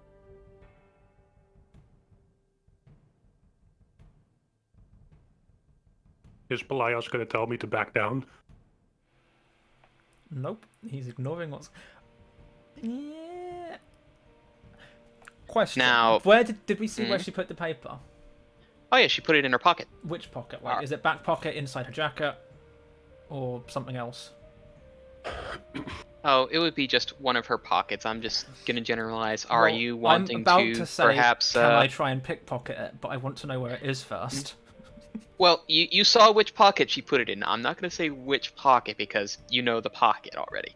But because she is currently engaged in conversation, you could attempt a I'm sleight gonna of try hand and check. pickpocket. Yeah. Do I get advantage if she's in conversation and distracted? No. But there is a DC, and she will not notice you because she is currently engaged in conversation. This is going to go well. That moment when you wish you'd actually taken proficiency in sleight of hand instead of something else. Come on. Oh, 19 plus 3. That's a 22. You take a piece of paper without her note. Nailed it. I'm Now, really now, do you tell me to back down? Yeah, I was like, so I don't get myself arrested. Leave the lady alone. It's no good to get arrested just after we've gained for at least temporary favour of the Watchmaster. That won't help anyone. Okay. I apologise for my short companion. He's not the most sensible of people. Sometimes he tends to overreact. She will just give her own little huff and move on the way. And now I will show you the burnt letter fragment.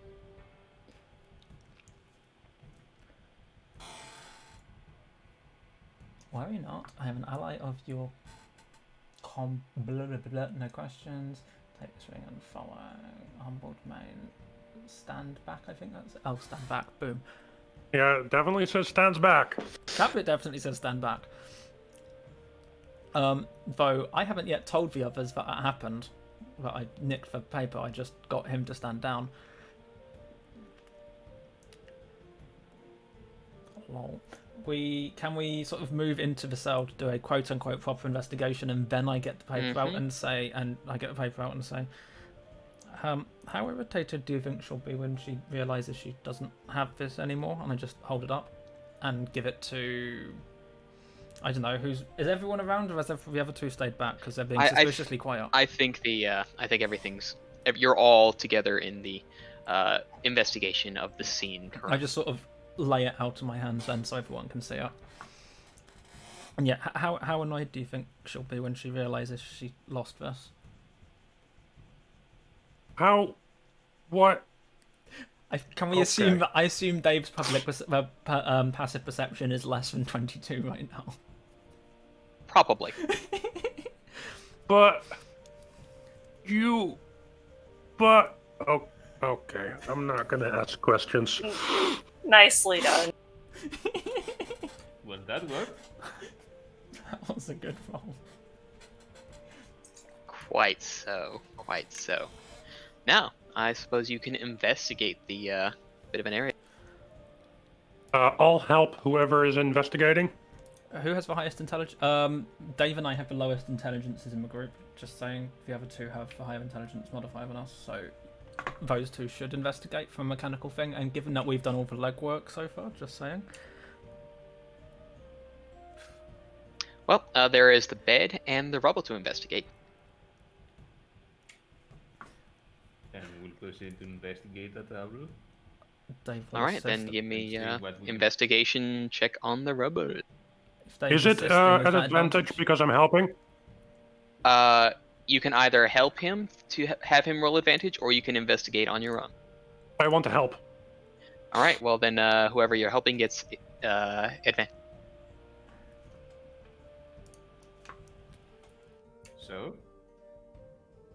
So I'm helping Belanor. Yeah. Okay, then I'm rolling with advantage for Belanor.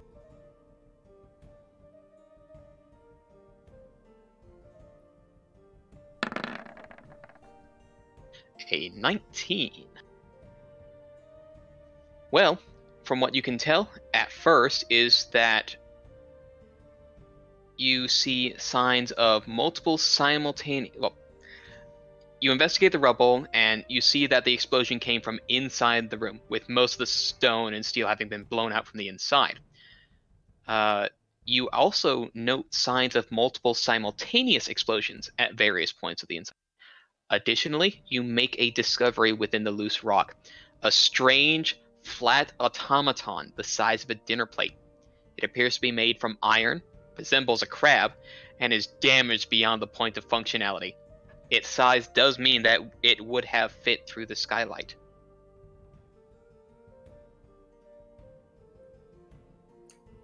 That's intriguing. Okay, that is indeed intriguing, and knowledge that is being passed to the party. The good part is... Yeah? The good part is that we're in Hupperdook, and I'm guessing they know about automatons over here. Oh, that would be very fortunate, yes. Anybody investigating the bed? I will.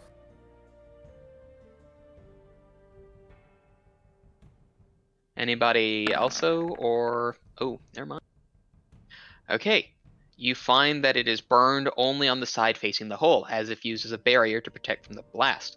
With that check, you find a jagged, fist-sized shard of bronze lodged in the bed. It smells strongly of sulfur and burned blasting powder, and doesn't match any other objects. Also telling the rest of the party. Okay. Huh. That's So this automaton, when we're just looking at it, although it's obviously damaged beyond use or whatever, we can tell that it would probably been able to, climb in through the skylight or whatever. We can tell. Yeah, the automaton was thin enough to come to the skylight. I did say that was made note. Okay, so the automaton brings a bomb, probably like the ones that were in the kobolds, maybe a bit bigger. And the note. He reads the note. He gets back. The cell blows.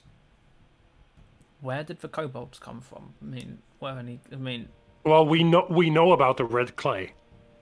So, but were they right outside? They can't have been right up against the prison because no one mentioned any guards, did they? No one mentioned any guards getting attacked or killed, other than they were all in robes, so people might have just confused them for halflings. They're kind of tiny. That's true. You fit in quite well here. It's a city full of short people. Okay, so they blow the cell. They all escape. Obviously, we encounter them, and then they leave the city to somewhere with red clay. Yes. Rocky, the festival, is that an evening thing or is that an all-day thing? Is it going to be work as usual tomorrow? It's going to be work as usual tomorrow. Okay. So I guess tomorrow what we have to do is we have to find a tinkerer to see if they know what the origin might be of this automaton. We need to go to the shop called the Lay of the Land to ask about red clay. And possibly an explosive expert? Well, you could probably ask some of the guards here or other locals that are around the place where you might be able to figure out what's going on. Yeah, that's valid. Get a few extra leads. That seems reasonable. So, what are you asking about towards some of the other folks?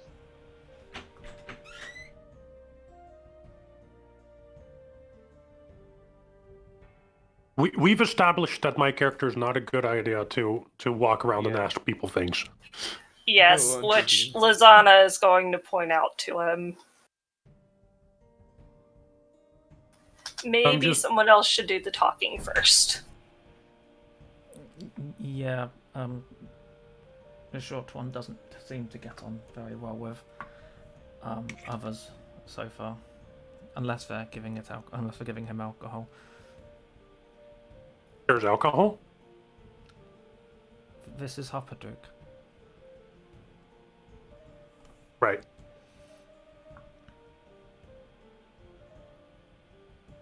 So, what question are you asking around?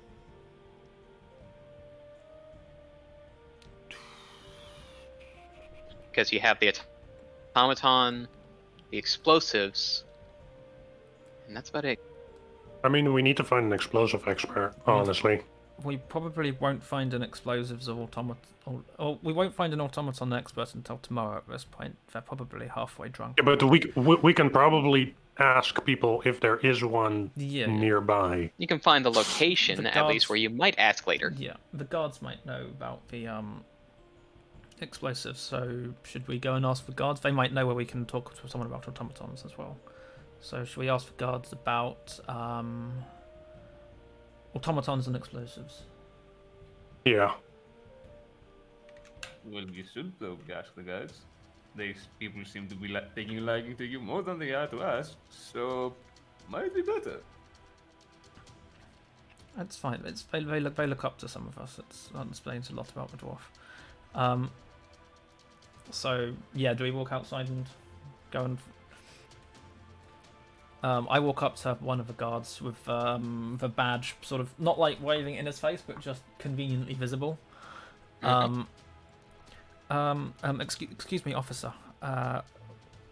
We've been tasked by. Yes, we know. What are you asking? Thank you. We've come across some traces of the explosives we think were used to breach for sale. Do you know of anyone who might be able to provide us with some expertise in the vicinity regarding explosives, and also possibly automatons? Would you be able to? Who would be the go-to? Well, for the first part, there's only one sanctioned creator of such things, and that's the Firemark facility. As opposed to the other one, you would want to go and see about Master Maker Clef Tinkertop, but his shop in the Otherworks shelf has been closed since the war picked up. So you might be able to talk to his daughter Risa, who works on designs down in the Builder's plot. Was that Yisa? Sorry. Risa. Risa. Cool. Risa in the Builder's plot, and was that Fire Mart? Did you say? Firemark Fire facility. Mart. That makes it sound much less like a supermarket, in fairness. I sort of make a half bow, which in his case means I'm still about 4 times taller than him. In his towards him and say, thank you very much for your assistance. We're grateful. And On you get. You got your job. I got mine. thank you. Yeah, and we leave. Question mark to the I follow. Yeah, I think I follow. Being very careful not to interact with the guard in any way because you'll get arrested. Yeah. Dave just grabs the guard. What do you know? No. No, I was actually thinking about asking him to drink with me, but you know.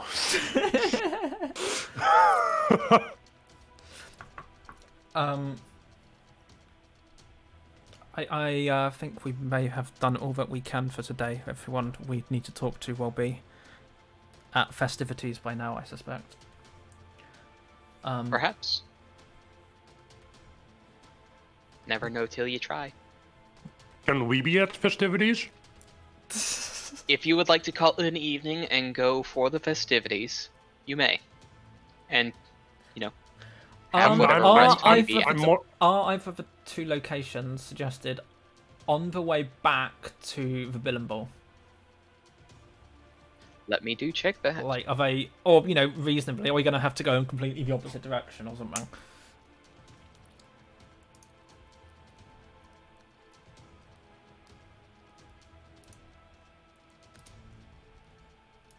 Three locations. There's also the shop. store. The shop, yeah.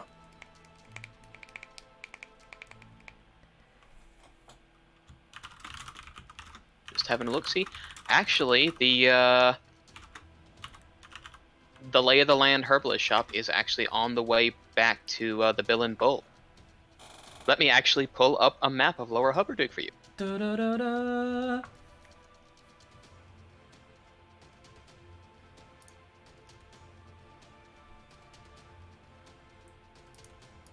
Can we have a token on the map to see where we are? Yes, I'm trying to find where that might be. Give me a Jeez, second. Dave, stop being so demanding. Try.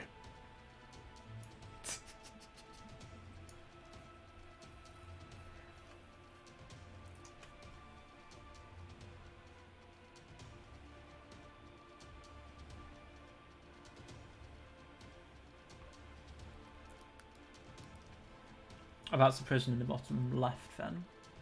Oh yeah, that's the road we had to fight on, right next to it. I recognise that. Yeah. I recognise that road. That's where all the exploding things were. Yes, this road right here was where you were. It's almost as if it's directly on the route from a prison to outside the city. Quite. Yeah, that's How silly curious. talk. That's silly talk. I mean, it's kind of a detour.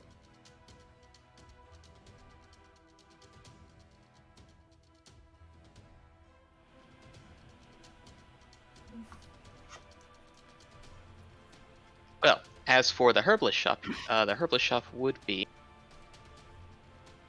located here. Okay. And where's the In? Always a The question on inn Dave's mind. would be all the way off on this side of things. Oh. Okay, so that's a bit of a walk. And do we know where the other two, the Firemark and other Builder's thing? Plot? Yes.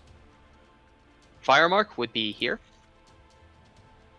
And the Builder's Plot would be here. So those two tomorrow and the lay of the land today? That seems workable. That actually does seem workable. I'd like to treat my wounds and drink. Which of those is for higher priority, might I ask? Drinking. Yes, I thought as much.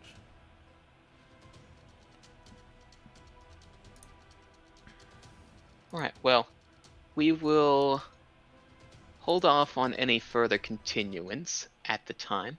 We're getting close to our cutoff time. So we will see exactly what you learned from the herbalist and from the other two areas of interest. Dave has a much more reasonable cut-off time than the others because his head's so much closer to the ground. Everyone has to bend down to cut it off. Okay.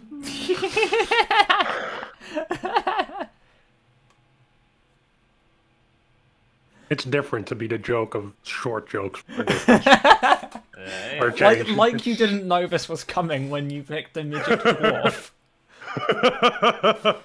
Like Frici made his elf as tall as he possibly could. You made your dwarf as short as you possibly could. It's like you didn't know this was coming.